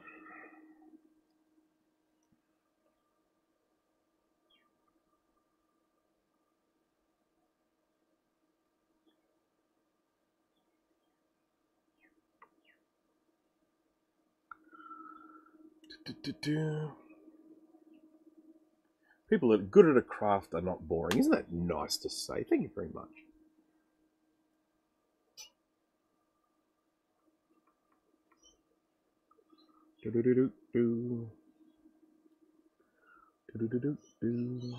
Alright, so there's those capacitors back on the board with our little trace repair running underneath them.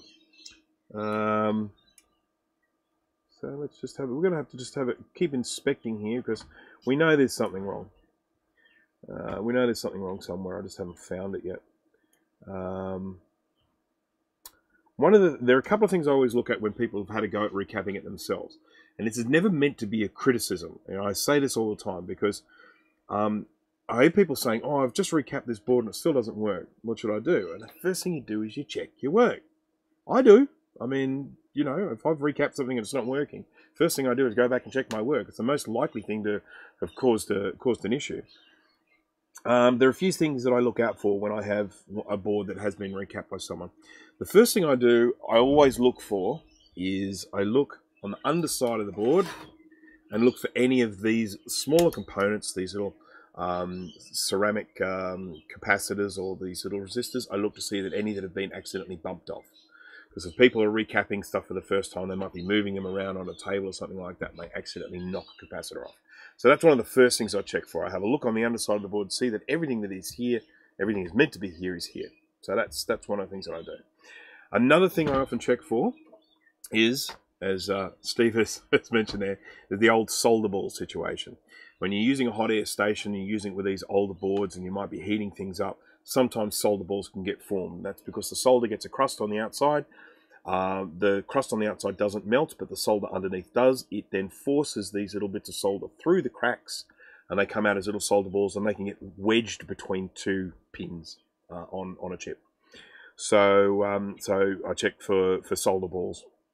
And then, of course, I have to check over the capacitors that people have put down. And again, it's not meant to be like rude or insulting, but, you know, I just check to make sure they've been soldered properly. They haven't accidentally created a bridge. I just want to get some solder onto this. This was some nasty looking traces that I exposed before, and I just want to make sure they're tinned so that they don't oxidize. Let's have a look at the microscope view.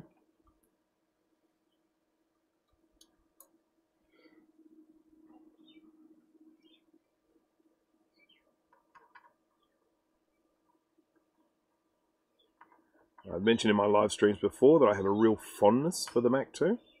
I like repairing these, and that's because I had one. It was the very first Mac that I bought with my own money. It was a Mac 2. And I bought it in, I think it was 1992. So it was by no means a new computer at the time. It was definitely second-hand. But by that stage, there were way faster computers around, so it meant that I was able to get it for a reasonable price. There's a little spot here. I'm just going to zoom in on it. Spot. See the spot? It's a bit hard to see, but you see that little black spot there? Don't like the look of it. Don't like it. Did you test that line to see if the brake is fixed? No, I didn't. Let's hope it is. I will test it though. I'll test it for everyone's enjoyment. Okay, so that little black dot there, it's just on the surface. Copper underneath is fine. Let's get some solder on there and then we can move on. Okay, testing time.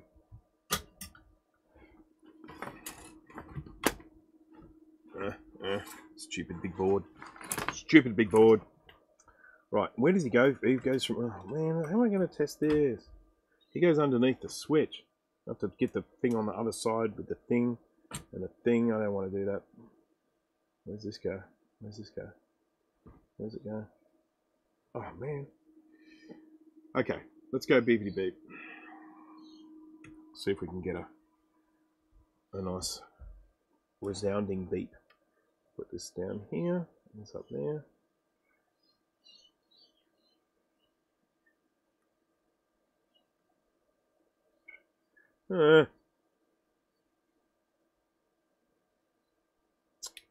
Oh, the multimeter not on. Always do this before you do a test to make sure it is actually beeping. Yeah, it works. I did it. It beeped.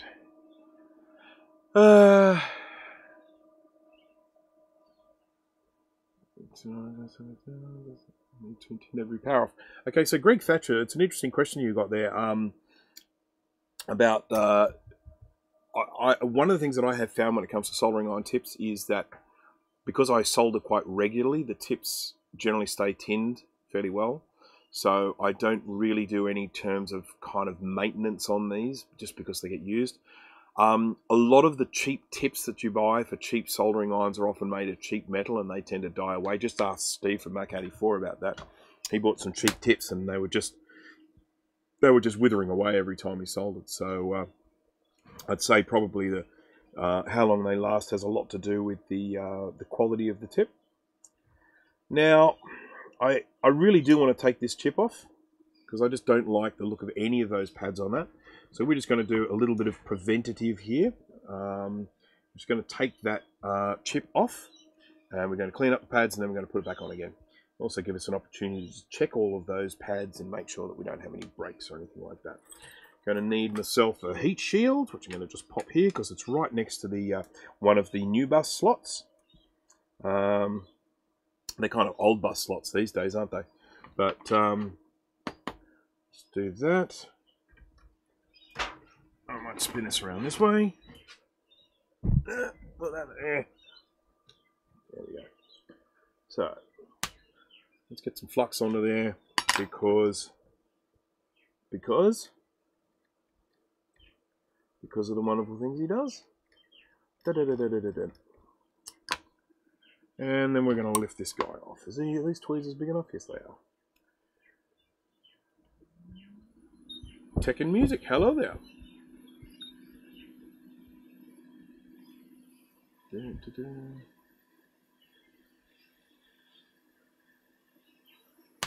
Right.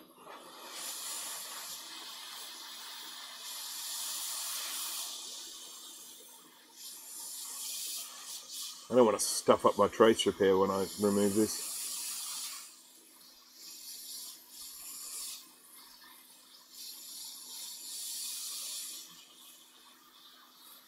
There we go. Off she comes. Let's put that over here for safekeeping. And then let's start getting this cleaned up. I just have to move this a little bit because the board's digging into my fat gut. To clean up pads, I use flux, I use solder, and I use heat. So I get the flux on there, I add some new solder or solder, depending on what part of the world you're from. And I just clean up like this, adding new solder, pushing out the old.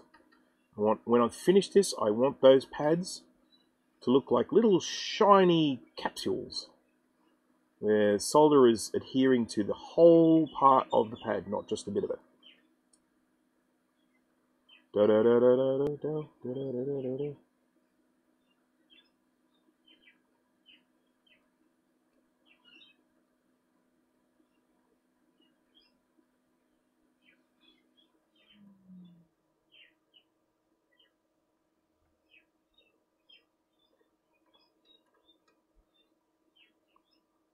Okay, well I think that's enough of this stage. I will now get my trusty wick. Oops, and drop a pair of tweezers on my leg. Okay, right, okay, alright, get some wick.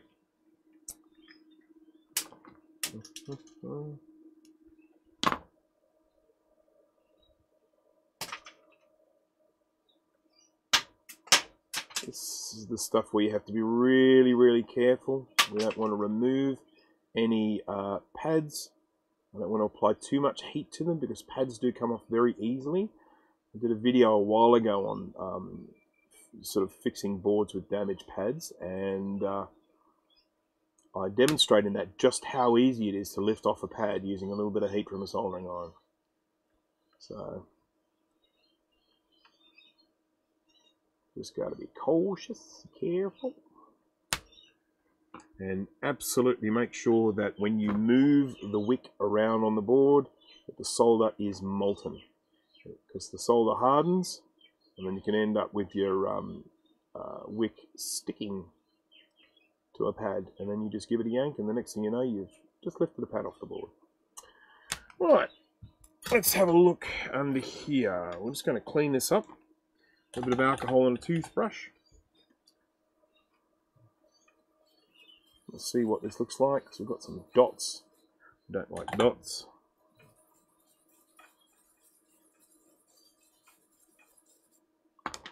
See the dot, dot, dot.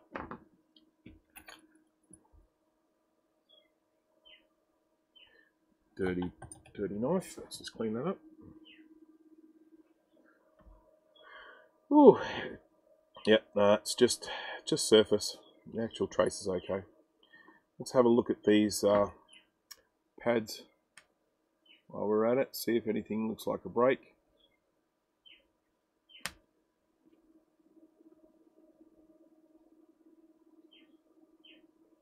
Look good. Look fine. Look nice. Yep. Okay, all good. So then we just got to stick that component back on the board. After I get a little bit of solder onto that exposed bit of copper there.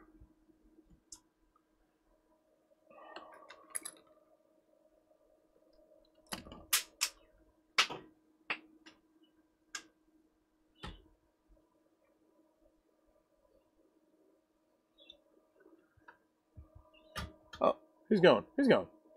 Been friends, but I have to work tomorrow. Good night. No worries, Steve. Thank you for joining.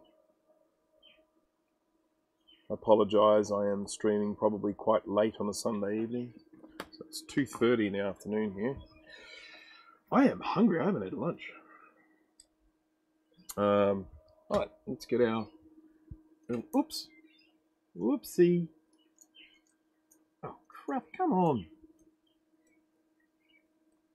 What the hell, man? There we go. Okay. So this is my component. Might clean him up a little bit before I put him on. Just move this board out of the way.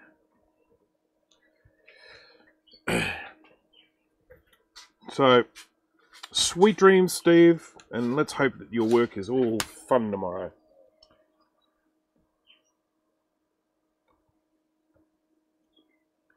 Just going to get some flux under here. I'm just kind of, let's call this reconditioning these pins.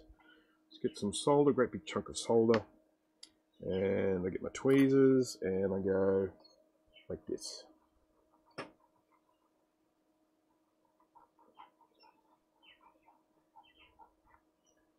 Yeah, not too bad. Not too bad at all.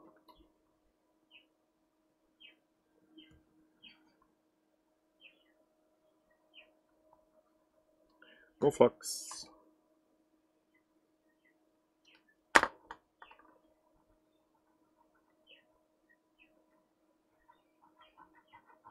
Oh god, it stinks.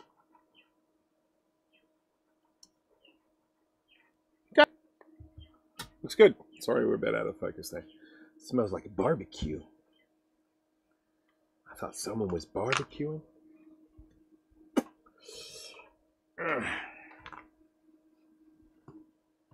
Ain't got time for that. Right, ow. Hot. So, what we need to look for here, I didn't pay much attention when I took this off. So, you can see this dip here. That dip there shows you, it's meant to line up with the dip on the chip, and then that white dot right there shows you where pin 1 is. And pin 1 is indicated on this by a little dot. So I know this goes that way, like that. Little white dot match up with this dot. I really wish this was at a different angle. I'm going to have to spin this around again. Stick it into my gut again. Now, when I'm putting these surface mount caps on, I have mentioned this before in my live streams, what I do is I tack one pin on each side, and then I drag solder the rest. So let's just get that there.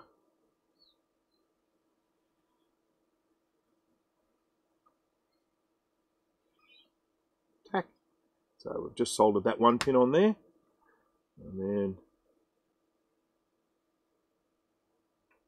oops, did two. That's soldered on, and then I can just drag solder the rest of these.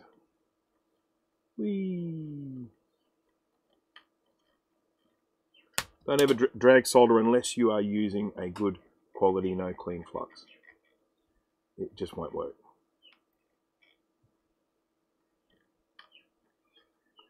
There we go. Okay. He's looking much better. No, actually, no, that wasn't a fish smell. That was a smell of the flux. It's more of a chemically smell. It's just gross. It's gross. It's just gross. Right. Now, I am still fairly sure this is not going to work. So I really don't feel like I've found a significant enough problem on this to warrant the fact that it wasn't starting up. But I think it makes sense to test it. I need to make a what the hell manch. What the hell, man? You need to, in order to get that inspiration for that shirt, Steve, you need to go back and watch your very first recapping live stream, that one that went on for 8 hours. You know, you get into the what the hell man feel when you watch that. Right, so let's get some RAM into this little sucker, because there's no onboard RAM on these. I'm going to take the RAM from this computer. I'm assuming that the RAM in this computer works. But when you assume, you make an ass out of you and me. That works better if it's written.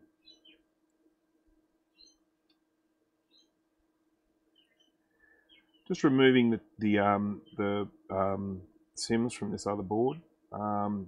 Not my favorite job, because these use the plastic holders for, you know, the little plastic things that hold the SIMs in position, and they break really easily. I do actually have in my terms of service that although all care is taken, given the age of some of these computers, sometimes it is just the plastic breaks and there's nothing I can do about it. And so I am incredibly careful, but some of those plastics, they have to be bent in order for things to, you know, be moved out, and they're just not, they can't be bent anymore. I mean, I had to remove a hard drive from an LC575 recently, and the little caddy thing that, you know, the little tray that sits in there is held in by a piece of plastic that you bend it down to lift it out. And I just get in there and just push it down a little bit, bend, snap, off it comes. Piffle. Okay, so this is interesting looking RAM. It's old because it's C-10. No, you can't see it because it's out of focus. That means it's 100 nanoseconds, so it's relatively old RAM, which is good. That's what we want in a big old clunker like this. I'm only going to stick 4 SIMs in, so that we'll have 4 megs of RAM in here. That's enough to test whether it's actually working. As I mentioned, please set your expectations accordingly. I don't expect us to get anything from this. I think it will just be completely and totally dead, because I said I do not believe I've found the problem with this. And this is one of the reasons why I wasn't actually going to look at this board, because I just think this one, just going on too long, will just get too boring. We can pull components off and put them back on again and do stuff like that. Try and make it interesting. Got a speaker here. This one is out of a 2V something, I think. 2VI maybe? But I'm pretty sure it's 16 ohm impedance. Should be fine for this. What else do we need? So we've got that. We need a power supply. Now I'm going to use my forceful power supply. This is the one that should make it start up, even if the startup circuit doesn't work.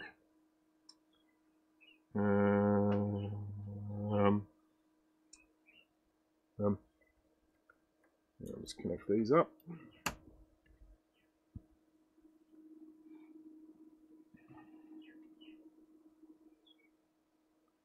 I repaired the other day. I was using this, and one of the wires had fallen out of this. I fixed that up. Basically, when I made this connector in the first place, I didn't have the right sort of tool for crimping these little Molex things. Let's recap the LC Power Supply with the help of Frank's Creation Recap Guide. I feel like quite a big deal right about now. Well done, sir. Congratulations. Does it work? Do you have the means to test that power supply, Jay? I'm just curious. Right. So this is going to be me just plugging the power in. This will just come on. This will just start shooting out power. Pew pew. Just like instantly. So as soon as I plug this in, we'll just see what happens. But I don't expect anything to happen. So just a reminder of that. Yeah, still not good. Still not happening. So we've still got a trace break here somewhere. Could of course be a problem component. Luckily I have 4 of these here at the moment, so I've got no problems with swapping components over and checking for that sort of thing. So, but I do just believe it is almost definitely just a problem with the capacitors. It could be a short somewhere. There's some heat coming to these CPUs, so we know we definitely have power coming to some places. Could be an issue with the ROMs. These ones don't use a ROM sim, do they? Oh, it's a shame. I could use the old Rominator, but they didn't do that until the 2FX. So yeah, okay. So this, as I say, this particular power supply. Just checking.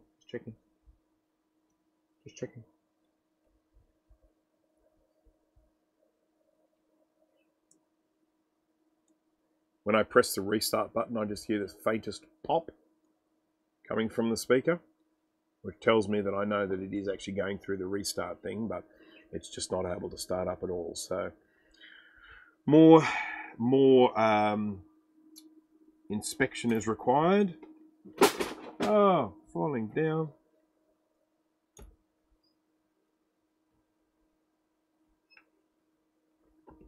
It works. Of course it works. I'm a pro. I know you are. I know you are. It's like, I mean, you'd never leave a solder ball floating around on a board that you'd recapped or anything like that.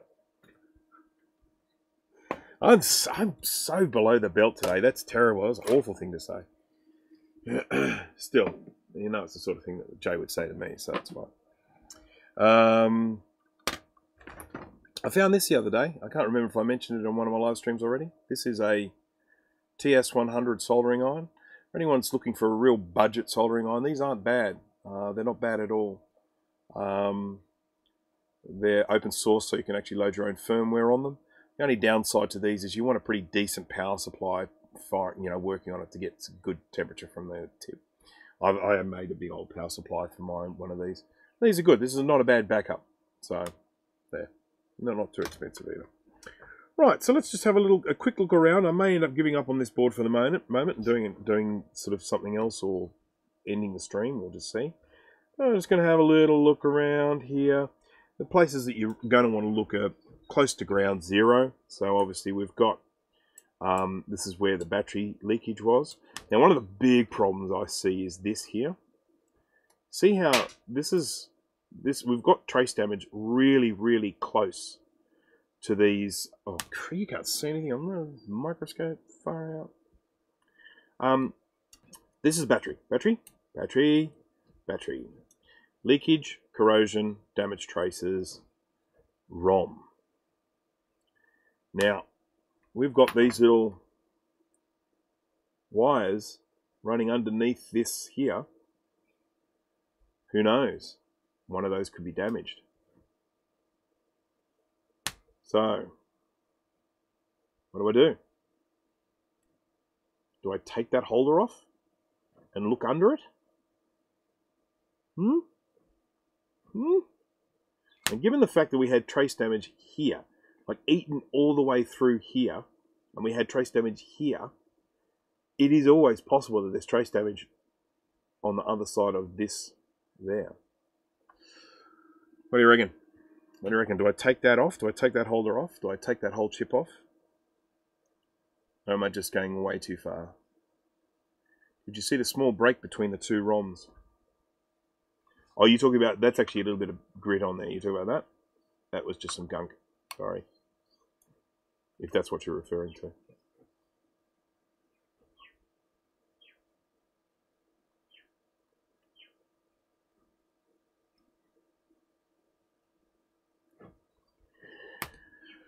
Alright. I think I'm going to have to take it off. I'm going to have to take this chip off. I mean, we're talking about a situation that Achim, if you are watching, that's what I was referring to there. A little bit more solder on the end there would be good. I'm just going to do that now. Yeah, when I very first looked at this board, my first thought was that I didn't like to look at the traces right near this ROM socket. So I sort of feel like go with the gut, you know. It's not going to be easy getting this off, especially if my machine's not playing along. You can try that. Right, so let's start off with prep. we're going to do some prep. This is the guy here. We're out of focus. Zip.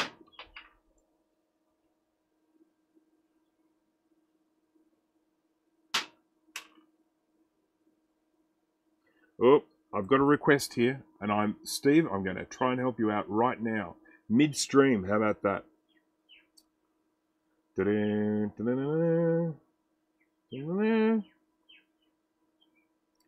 he's not watching, I can't answer him on the stream. I have to actually type it to him. Yes, that is correct. You are correct, sir. Yes, sir, you are correct. That's correct. See, helping people out even when I'm in the middle of a live stream. That's the kind of person I am. Alright. Right, when I'm wanting to remove solder from holes, one of the things I do is I add solder. It always seems counterintuitive, but it helps. I don't like the fact that these pins have been bent, so I'm going to try and bend them straight.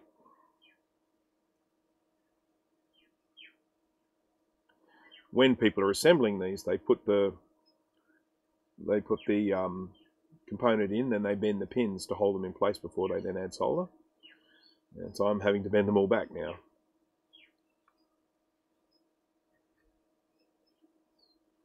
Now here's the question. Here's the question I'll be asking myself for a little while. Is this the right one? Did I get the right one? Am I actually doing this to the right one, or am I the wrong holder? Just going to spin him around because I am right-handed, so I want to use my right hand to hold the soldering iron. I want to push to the left. Push. Push. Oh, that one's a difficult one.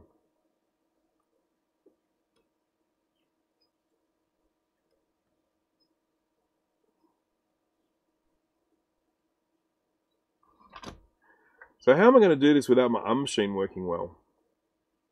How? On the bright side, this solder looks like it's actually moving really well, so I'm hoping that even with my machine misbehaving, I might be able to get this to work. Is that speaker used out of a 2VX 2VI? My Performance 600 is missing it. If you have the specs, that would be appreciated. It is. I'm almost certain it is out of a 2VI 2VX, and it's a 16 ohm 1 watt. So 16 ohms, no problem finding a replacement for that. Yeah, you really shouldn't have any issue. 16 ohms, quite a nice common impedance. So there we go. Ooh, oh, whoa, what have I done? I need my goggles because I can't look at this through the microscope because I need to have my... Oh god, sorry everyone. Let's go to here. Where are my goggles?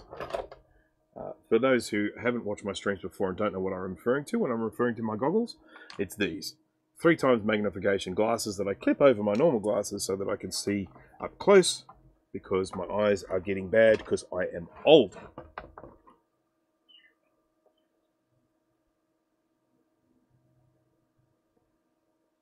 This just ain't getting hot. Whack it.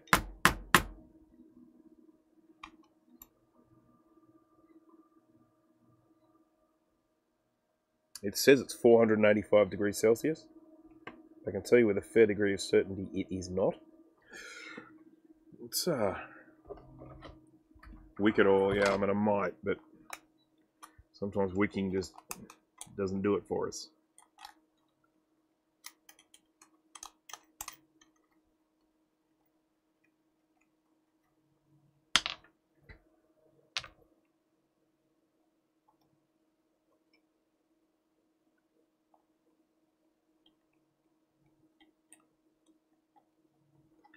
I mean, I just wonder, why does it say that it's 485? I mean, there's obviously some sort of thermostat there. I'm good at dropping parts for this thing. I'm not sure if I'm going to be bothered hunting around for that, so I might just grab another one.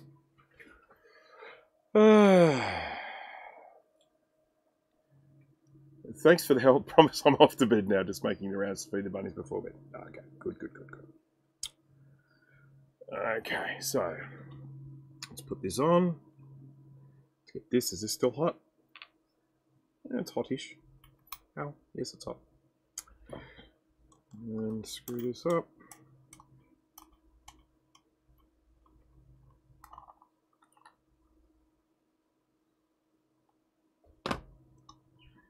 Okay, come on, get hot.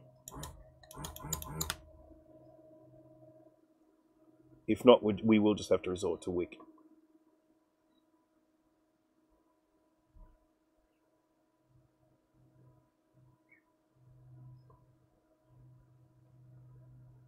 Well, we could use the Brucinator. At least I can video using the Brucinator. See how we go.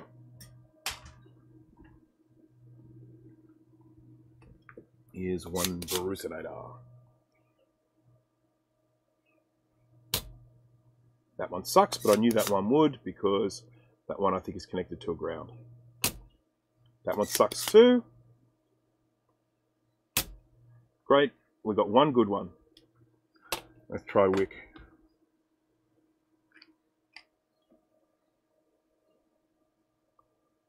I'm going to go through so much wick doing this.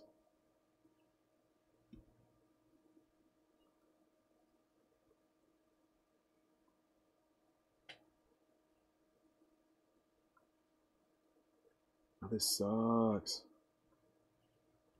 This sucks.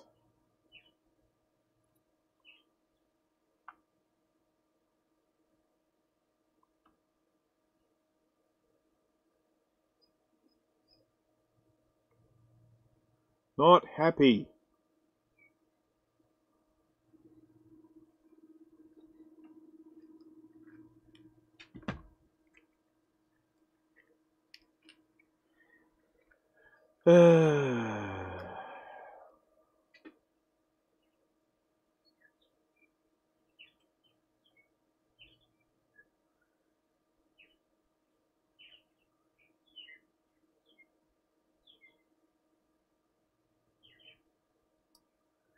Some of them just go fine, they just suck all the solder out, and then we move on. Other ones suck. Some just suck. Let's try some more flux on here, shall we? That might help us some. And if I can get the majority of them out, then it's not too bad, but it's when you just have next one after the next one after the next one doesn't come out, and you're just like, oh, it sucks.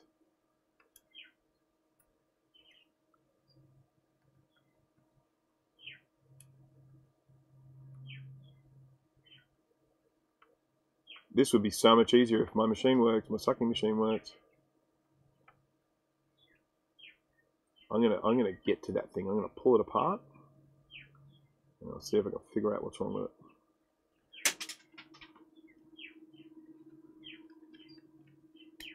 it. Use the manual one. I did try it. Just wasn't doing a very good job. Just wasn't getting in there. I couldn't get the tip kind of close enough to the hole for it to be effective and get the solder out. These holes are just too small.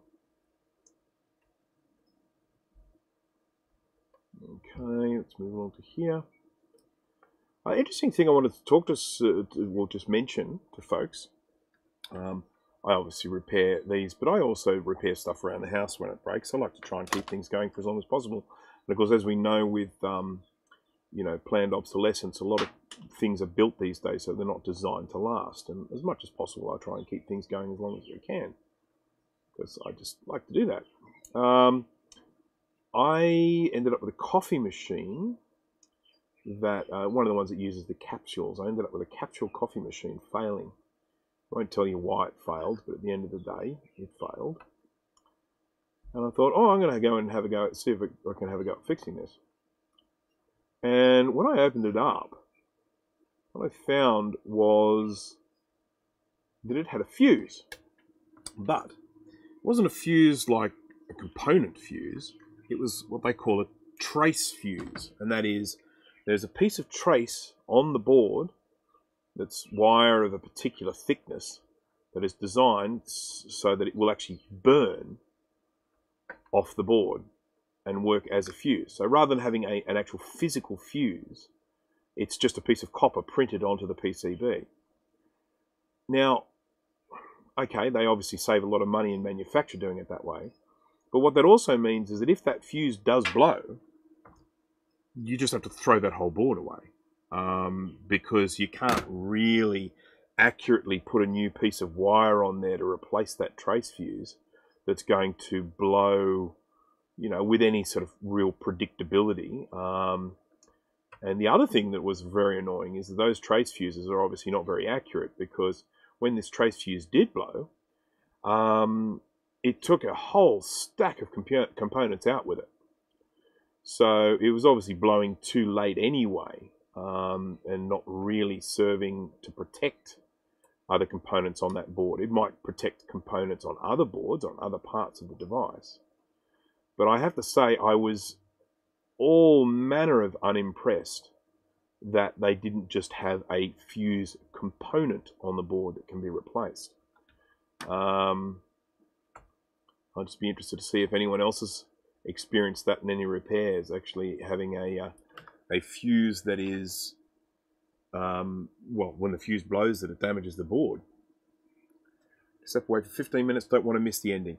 Look, I think you'll be fine for 15 minutes, Jay. I don't think I'll be much longer than 15 minutes, but I do believe I will still be going in 15 minutes. So,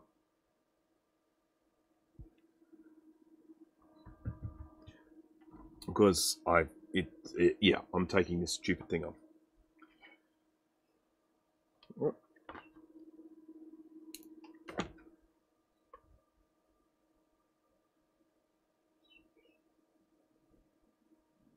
Always remember, folks, anyone who's watching, if you have a question for me, feel free to put it in the chat.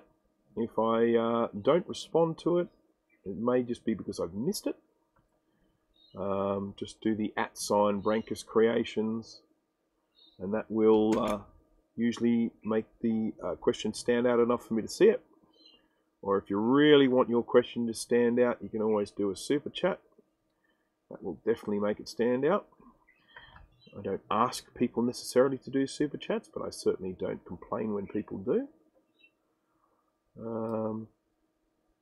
There's been a fair bit of generosity lately, and for that I thank everyone. I'm heading towards 5,000 subscribers. I do believe I'll be there in probably a week or two, which is a pretty big thing for me. I feel like I've got most of the solder out of those. Andrew, fair, almost 1 AM here. Fair enough, and it is a school night, so thank you for joining. Do I have a fume extractor? I do not. I have a fan over my left shoulder blowing on me, which definitely does help to eradicate some of the fumes, but it is not really... Well, when I say I don't have a fume extractor, yes, I do have a fume extractor, but I don't use it when I'm doing my live streams, and it's because it makes a terrible noise. I am in the process of building a fume extractor, something a bit better than what I have at the moment. And it's just going to be some fans and a tube that just blows straight out there, and I'm hoping to be able to mount the fans on the other side of the wall so they'll be quiet. So that's my plan. Now, of course, fume extraction is very, very important when you're doing this stuff. It's the flux mainly. I know I'm using leaded solder, but lead doesn't become a fume at this temperature. It's the smoke that's coming off is all the flux, and that's of course not. You shouldn't be breathing that in.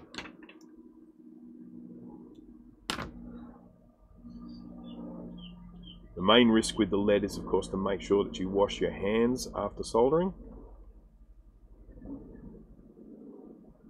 This particular pin here is connected to a ground. That's why I'm having so much trouble getting it to melt, because all that heat's being sucked away.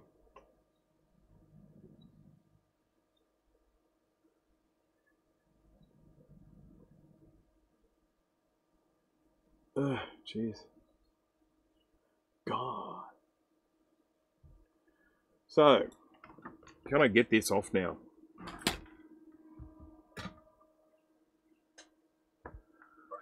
Right. One of the advantages I have with building a fume extractor here is all I essentially need to do is make the fumes go outside. It's not like I need to clean the fumes before they go outside, because I'm on the other side of this wall is outside. So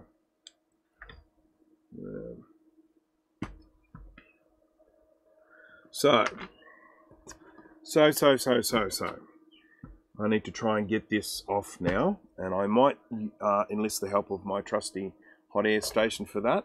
I need to do this in a way where I don't damage anything. More importantly, I want to make sure that I preserve whatever it looks like underneath this thing, so I can get a good old look as to whether that might be the reason why it's not working. And I can't find my thing. I saw it earlier today. It's here somewhere. Has anyone seen my thing? I don't have a name for it. It's just my thing. I saw it. I saw it before. Dag nabbit. I'll try a spudger. How about that? So, I'm going to just try and feed that under there. Bit hard to see, isn't it? Bit hard to see what I'm doing. Let's get this out of the way.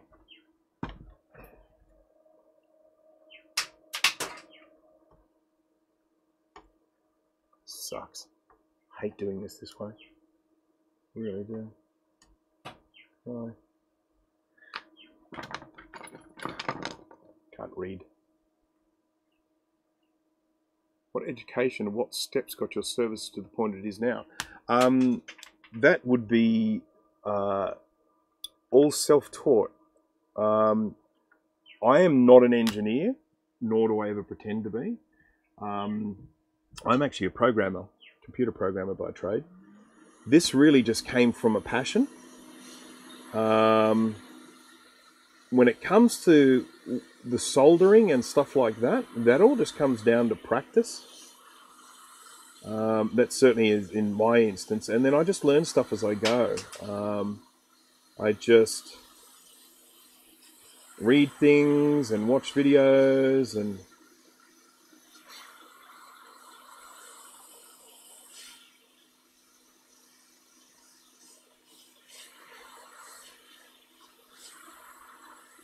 that's getting me nowhere. Absolutely nowhere.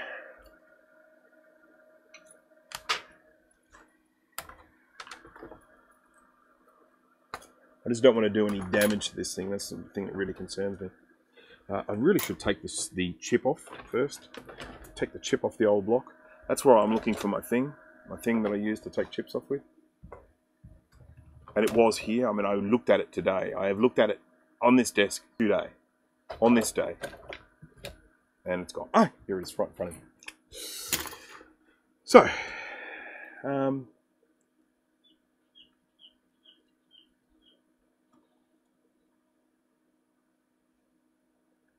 I'm taking the wrong chip.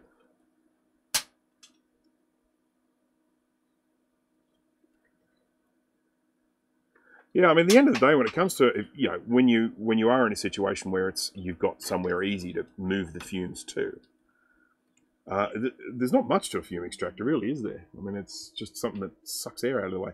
I want to get one of those hosey tubey things that I can actually just sit right here so that I can suck air out from a very specific location.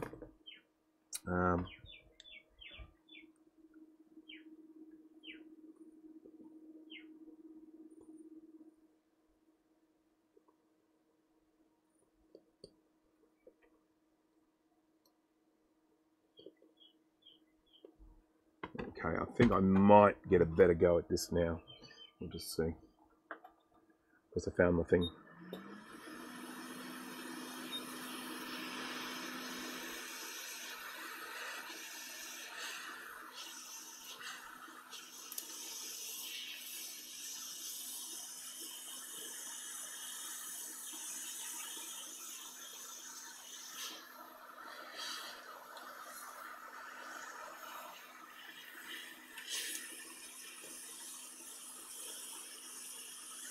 Got one bloody pin here, just being so stubborn,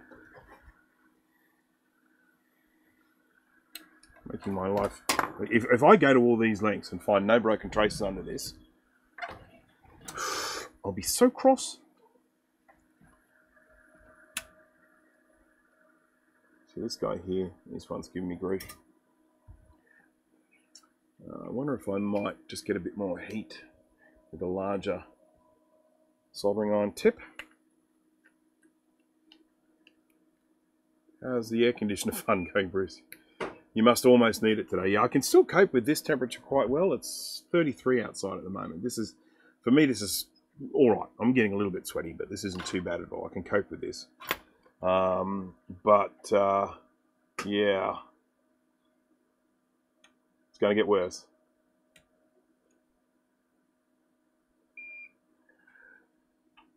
Right, let's see if I can coax some more solder out of this guy.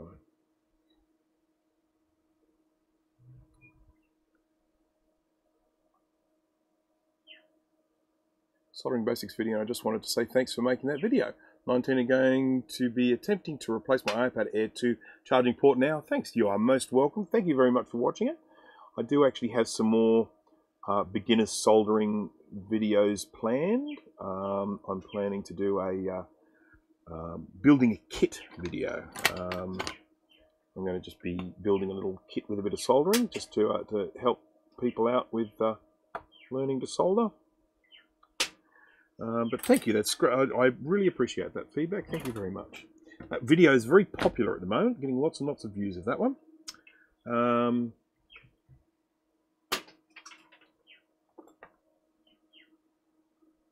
It's one where I basically just go through and explain just soldering, all the different bits and pieces, the you know, sort of the tools that you use, the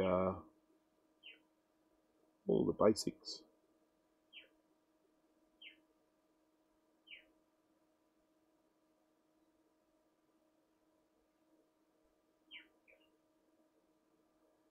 Can you believe this one? Look at him. He's just being such a stick in the mud. Same with this one. You're no better.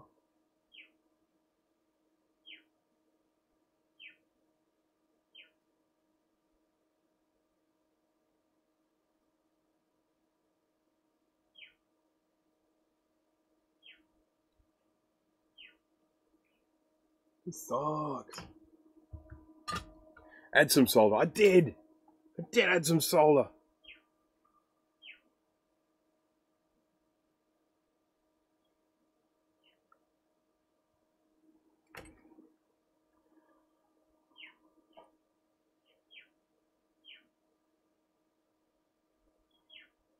It's just that I'm just not getting enough heat there. Whoa, gotta be careful. Don't want to do that whole thing, you know, you swipe across and break a whole bunch of traces or tear components off.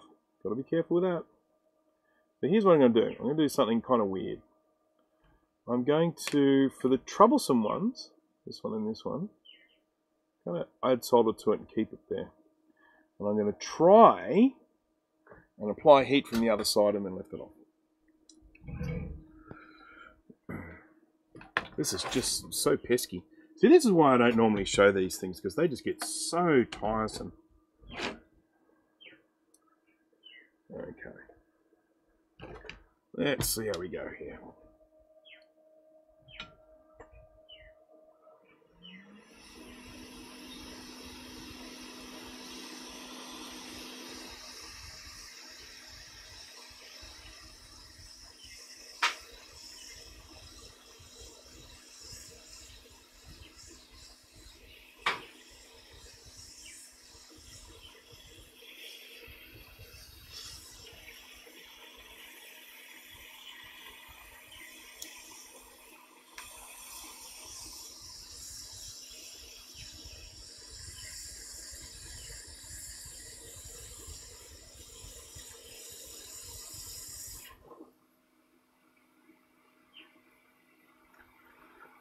Okay, we're getting there.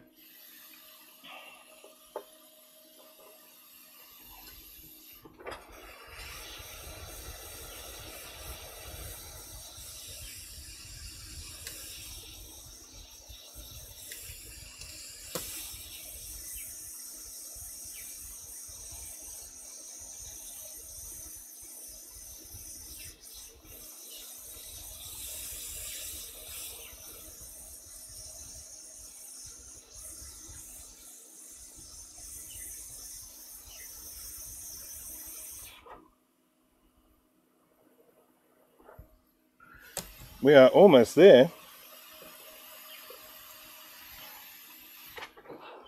I'm glad I can get replacement sockets in case I wreck this one.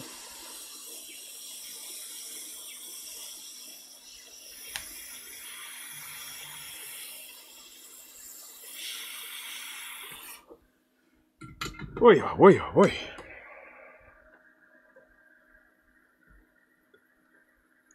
Yeah, see, one of these pins is just not even coming out. It's actually, I'm lifting the socket off and the pin's staying behind. It's terrible. It's terrible. No. Is it off? Yep, I'm going to have to get a new socket to put on that one, which is a shame. So there is a lesson in that for everyone in terms of not having the right tools for the job, because if I had my machine, I would have been able to get this out fine. But as I say, these sockets are very easily replaceable, so I can do that. And I'm going to have to get these pins out. Can't see anything. Okay, what do we got here? Still going, yes indeed. Okay. So, let's just get these pins out for starters. This one was just so pesky.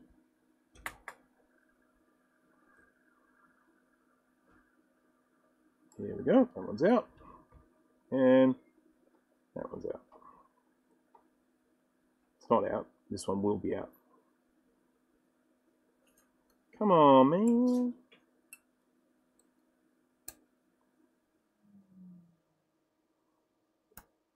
And of course, I don't know if anyone's noticed, but ugh, this is killing me. This computer is going to send me to an early grave. This is.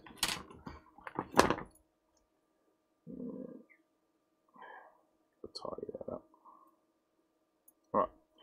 Okay, so now that we've got that off in the most inelegant of ways, it's time to have a look at the traces, and they look fine. Great, great. That's good. That's good. They don't look like they're broken at all. That's just wonderful. Great, great, great, great. Okay.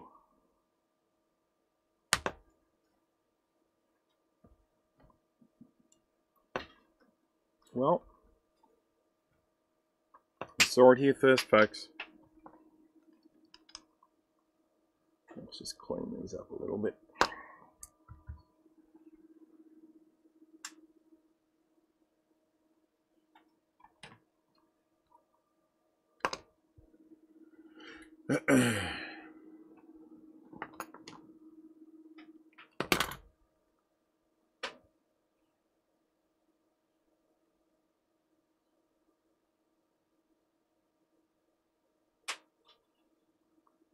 This hole is the most horrible hole I've ever had to deal with.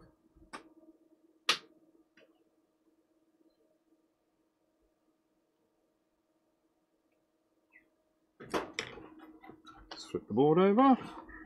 Just want to get the solder out of these holes, because when I do put a new holder on there, I've got to be able to shove it through the holes. Whoopsie.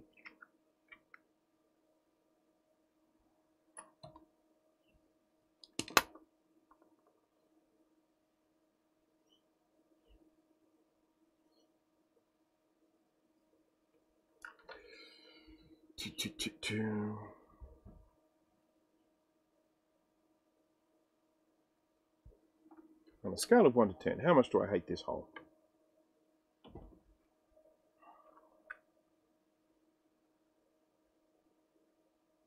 Come on.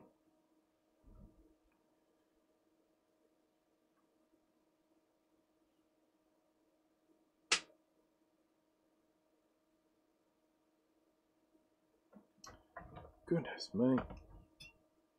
It's going from bad to worse, isn't it?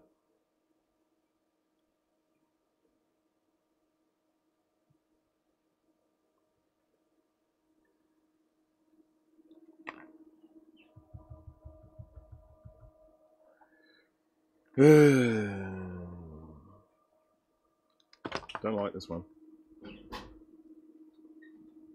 Smack 2 is not my least favourite. My least favourite is an 840 AV that I have here at the moment, but this one's getting close.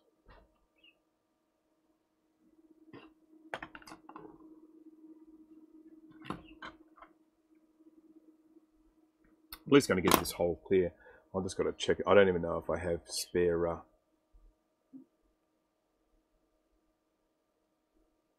Hey, there we go. So that hole. Now I've just got this one hole. This last hole. Where is it? There it is. There's the hole.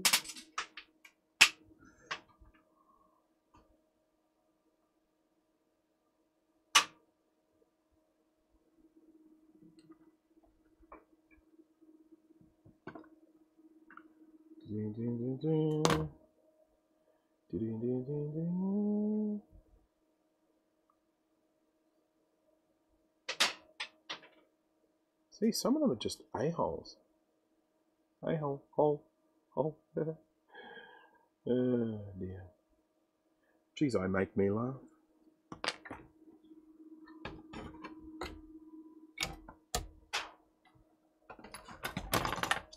Okay, gotta check what I have in the way of spare holders. Disappointing that there was no damage underneath it, especially given how much time I took getting the friggin' thing off, but this is why people send these things to me instead of doing them themselves. Send me insane instead of going insane themselves.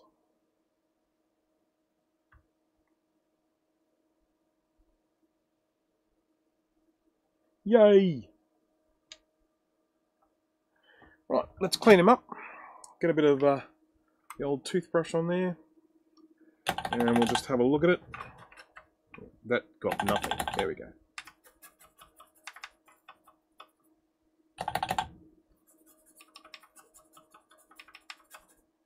How long have I been going for? A long time. It's probably pretty late there now. I'm definitely going to need to stop soon because I'm so hungry. I haven't had lunch. And it's like 3 o'clock in the afternoon. So there is some ugliness around here a little bit. I might just give that a little bit of a scrapey scrape.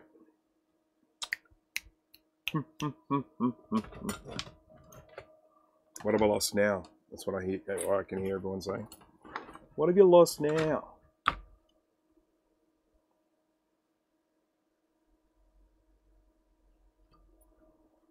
Okay.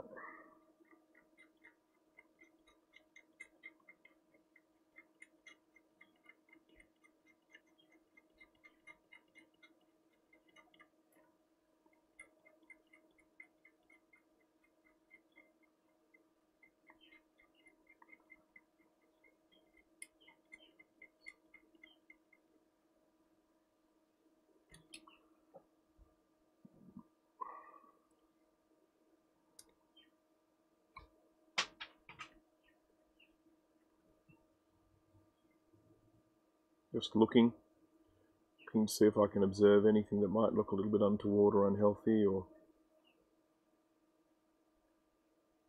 unelectricity.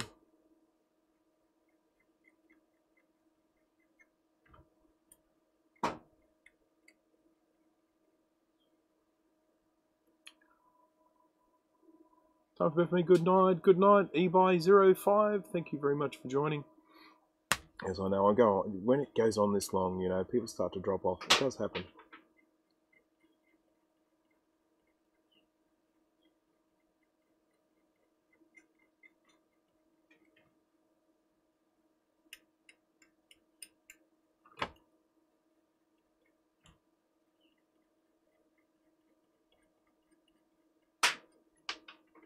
Break. Is that a break?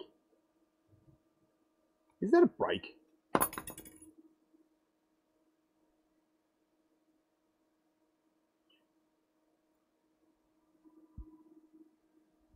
Okay.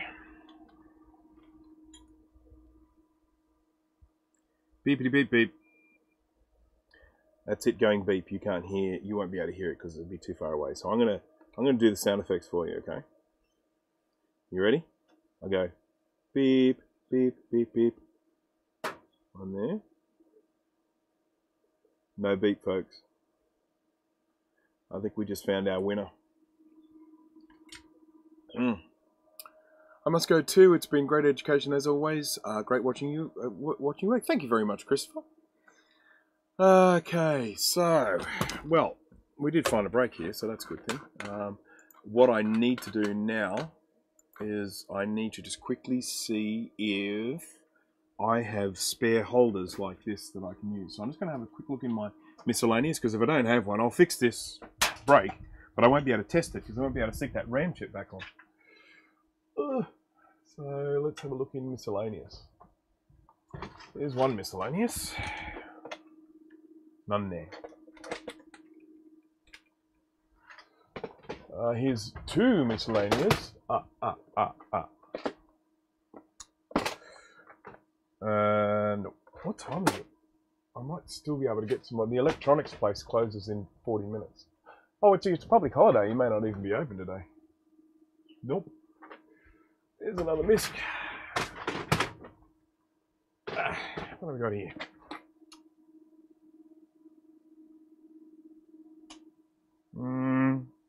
Nothing there. Nope.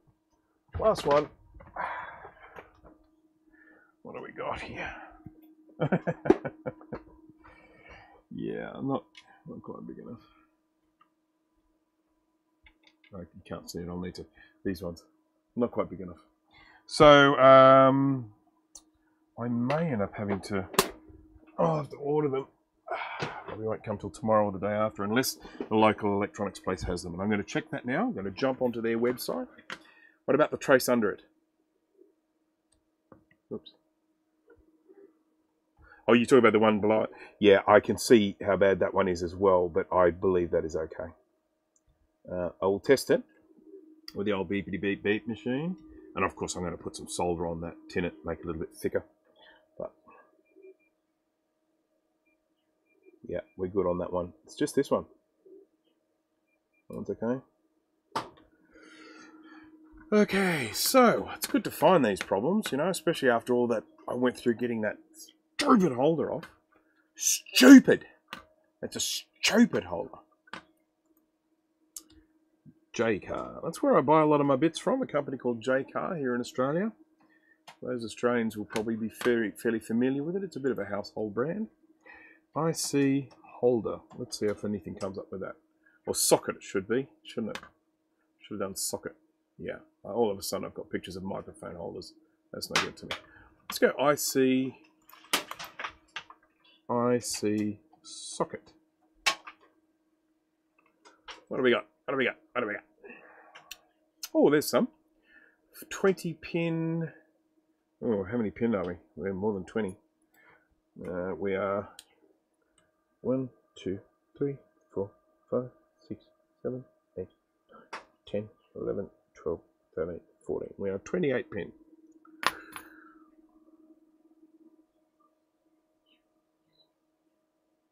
That looks like 12. What do we got here? 28 pin. What's the width of it though? 0.3 pitch dip ICs. It looks a little bit small to me. It looks like the narrow sort.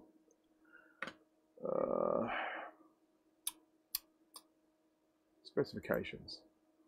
Width 7.62. That's too small. We're going to be more like sort of 12 or something like that.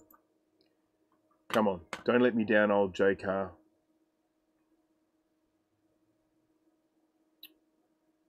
That's a big one. 28 pin. No, that looks like a big one. That looks like a big one. We might be in luck, you know.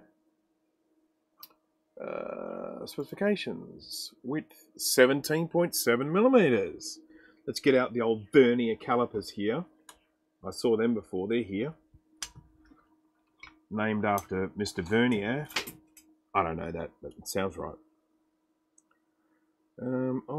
Okay, so the width there is 17 length. 36, there we go. They have them. Let's just see if they have them at my store.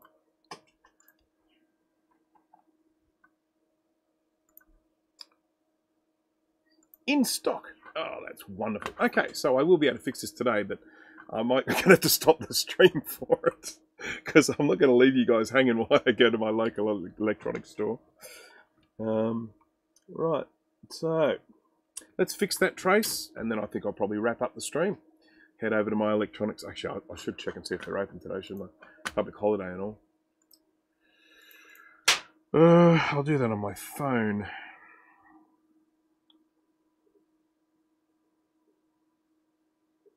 What have I done?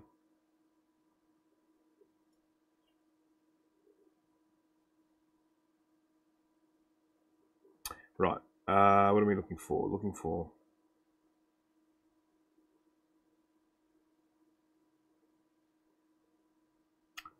And what does it say? It says they're open. Closes soon, 4 p.m. That's the Labor Day hours. So they are open. So that's all good news. I will be able to get this back together today. So I know everyone was really concerned about that. So all good. So yes, they are open. They've listed their public holiday hours, but they do close in half an hour. So I will have to get moving. So let's just fix up this little trace damage that I found, which was right here. I'm going to make this a really neat one because that's just how I do it. Focus. There we go. Focus. So first thing we're going to do is smother this in a little bit of flux. And just get all of this exposed copper, not exposed.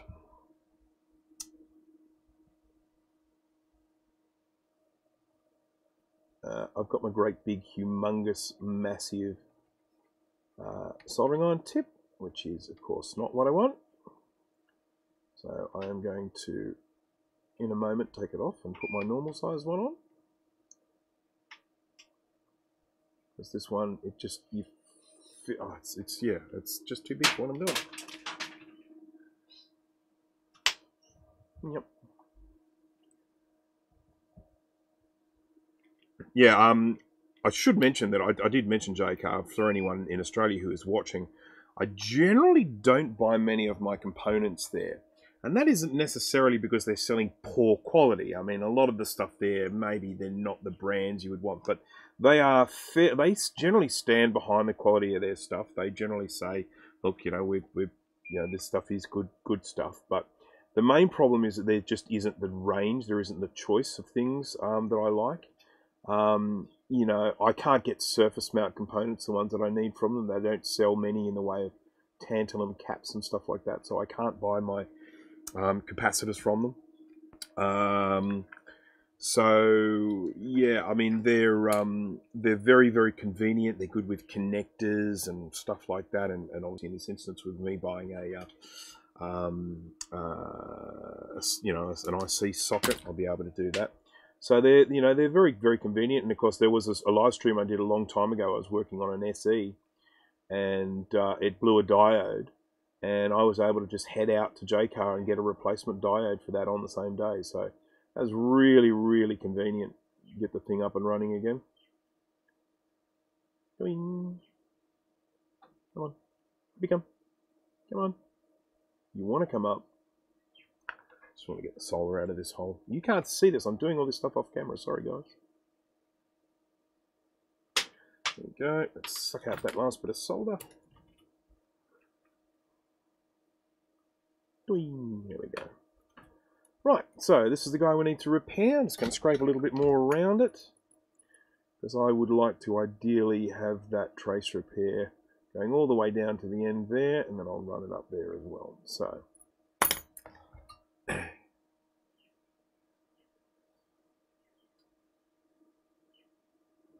I buy my components, for anyone who might be interested, I buy my components from RS components for the most part. I like using them because they have free delivery even on no matter what size of your order here in Australia.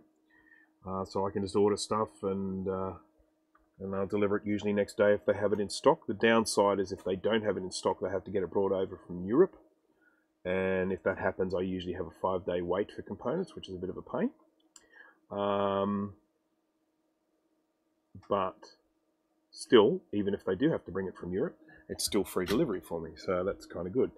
In the instances where I need things in a hurry, I use Element 14. So once again, they have a warehouse here in Australia, so generally if I want something, they can just deliver it the next day, but with them, it's a minimum purchase, and I don't remember what the amount is, but you have to pay, you have to have an order of a certain size before you get free delivery, otherwise they sting you big time on the delivery. Delivery is expensive. So, yeah.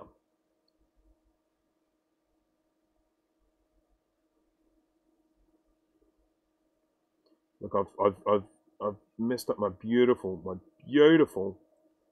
bend. There we go. There we go.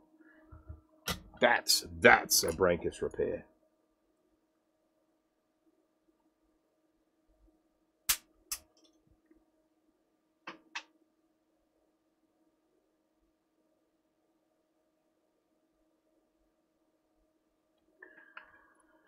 Here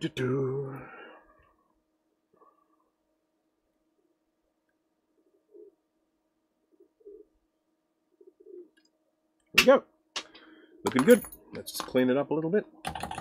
OzRetroCon, my internet is being problematic. I'll head off now. Thanks for the stream, Bruce. Good luck in the electronics part. Thank you very much. Thank you, Tone. I will speak to you later. Oh, have you tried the Amiga 1200 yet? I recapped an Amiga 1200 for OzRetroCon. I mean, obviously I tested it before I sent it back, but I always like it when the customer tests it as well. Right, let's just check and make sure that we have continuity there after that trace repair.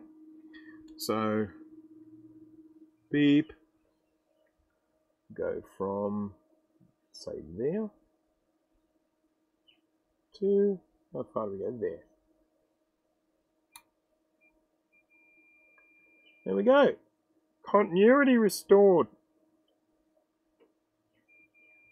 That one's good too. We're looking good. I like it. Alright, well I think this is where I'll wrap it up, mainly because I just want to get to the shop before it shuts so that I can get this back together tonight and maybe even be able to get it up and running. We'll see. If you see a wonderful photo of Mac 2 Welcome to Macintosh, or whatever Mac face on my Brankus Creations Facebook page, you'll know that I got it sorted. If you don't see anything, you know I didn't get it sorted. It beeps, but big chunk. It's bothering. It is bothering, Jay, isn't it? I know the one you're talking about. You're talking about that right there. You're talking about that little divot right here. It's giving you pause, isn't it, Jay?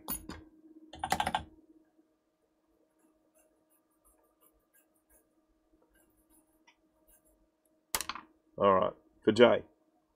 Doing this one for Jay, okay?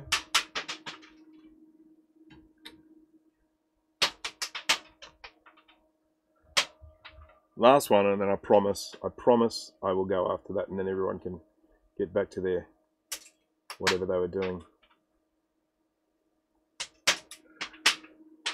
Okie dokie. See, Jay keeps me in check. So if anyone's wondering what that noise is, who hasn't been watching my streams lately, it's a fig tree out there, and it's got figs on it that are falling on top of the roof. And they go bang bang.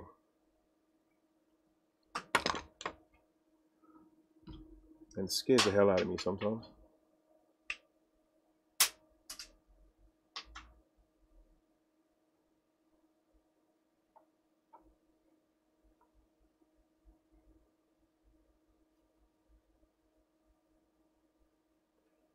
Okay, there's that one.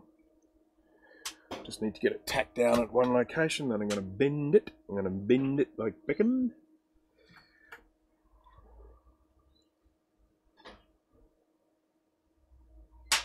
Like that's solder it onto that little bit that Jay doesn't like. Solder, please.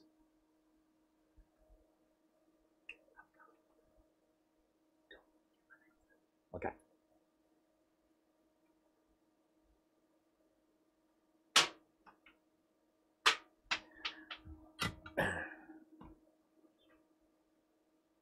Okay, this is, we're going to call this particular trace repair, we're going to call it J. So this is the J repair.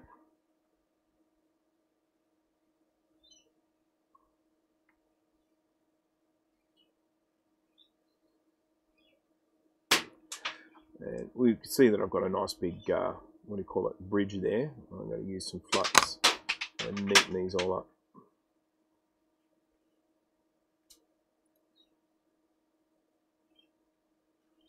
Okay. Okay, right, MacBoy91SI, thank you for joining. I will also be finished very, very soon, once I just finish this J repair.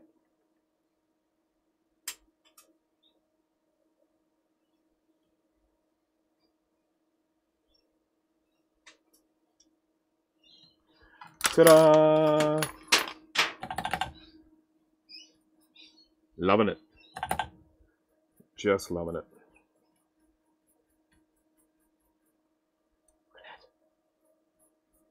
Oh, what's he going to say about that one? Look at it. I'm not going to do it. I'm not going to do it. I'm not going to be sucking into it. I am not going to be peer pressured into doing that repair. I might do it later, though. All right, folks. Well, that is going to be the end of my stream. So I would like to thank everyone who has hung on. We peaked out at around about the high 40s. We dropped down to 33. So I think the people watching have definitely spoken. Yeah. Once again, thank you all so very much for watching. I do appreciate having the company while I do this stuff. I probably won't live stream again until next weekend, but for everyone who has joined, thank you very much for spending the time. Thank you very much for all the kind comments and all that sort of stuff, and I hope to see you at the next one. So bye now.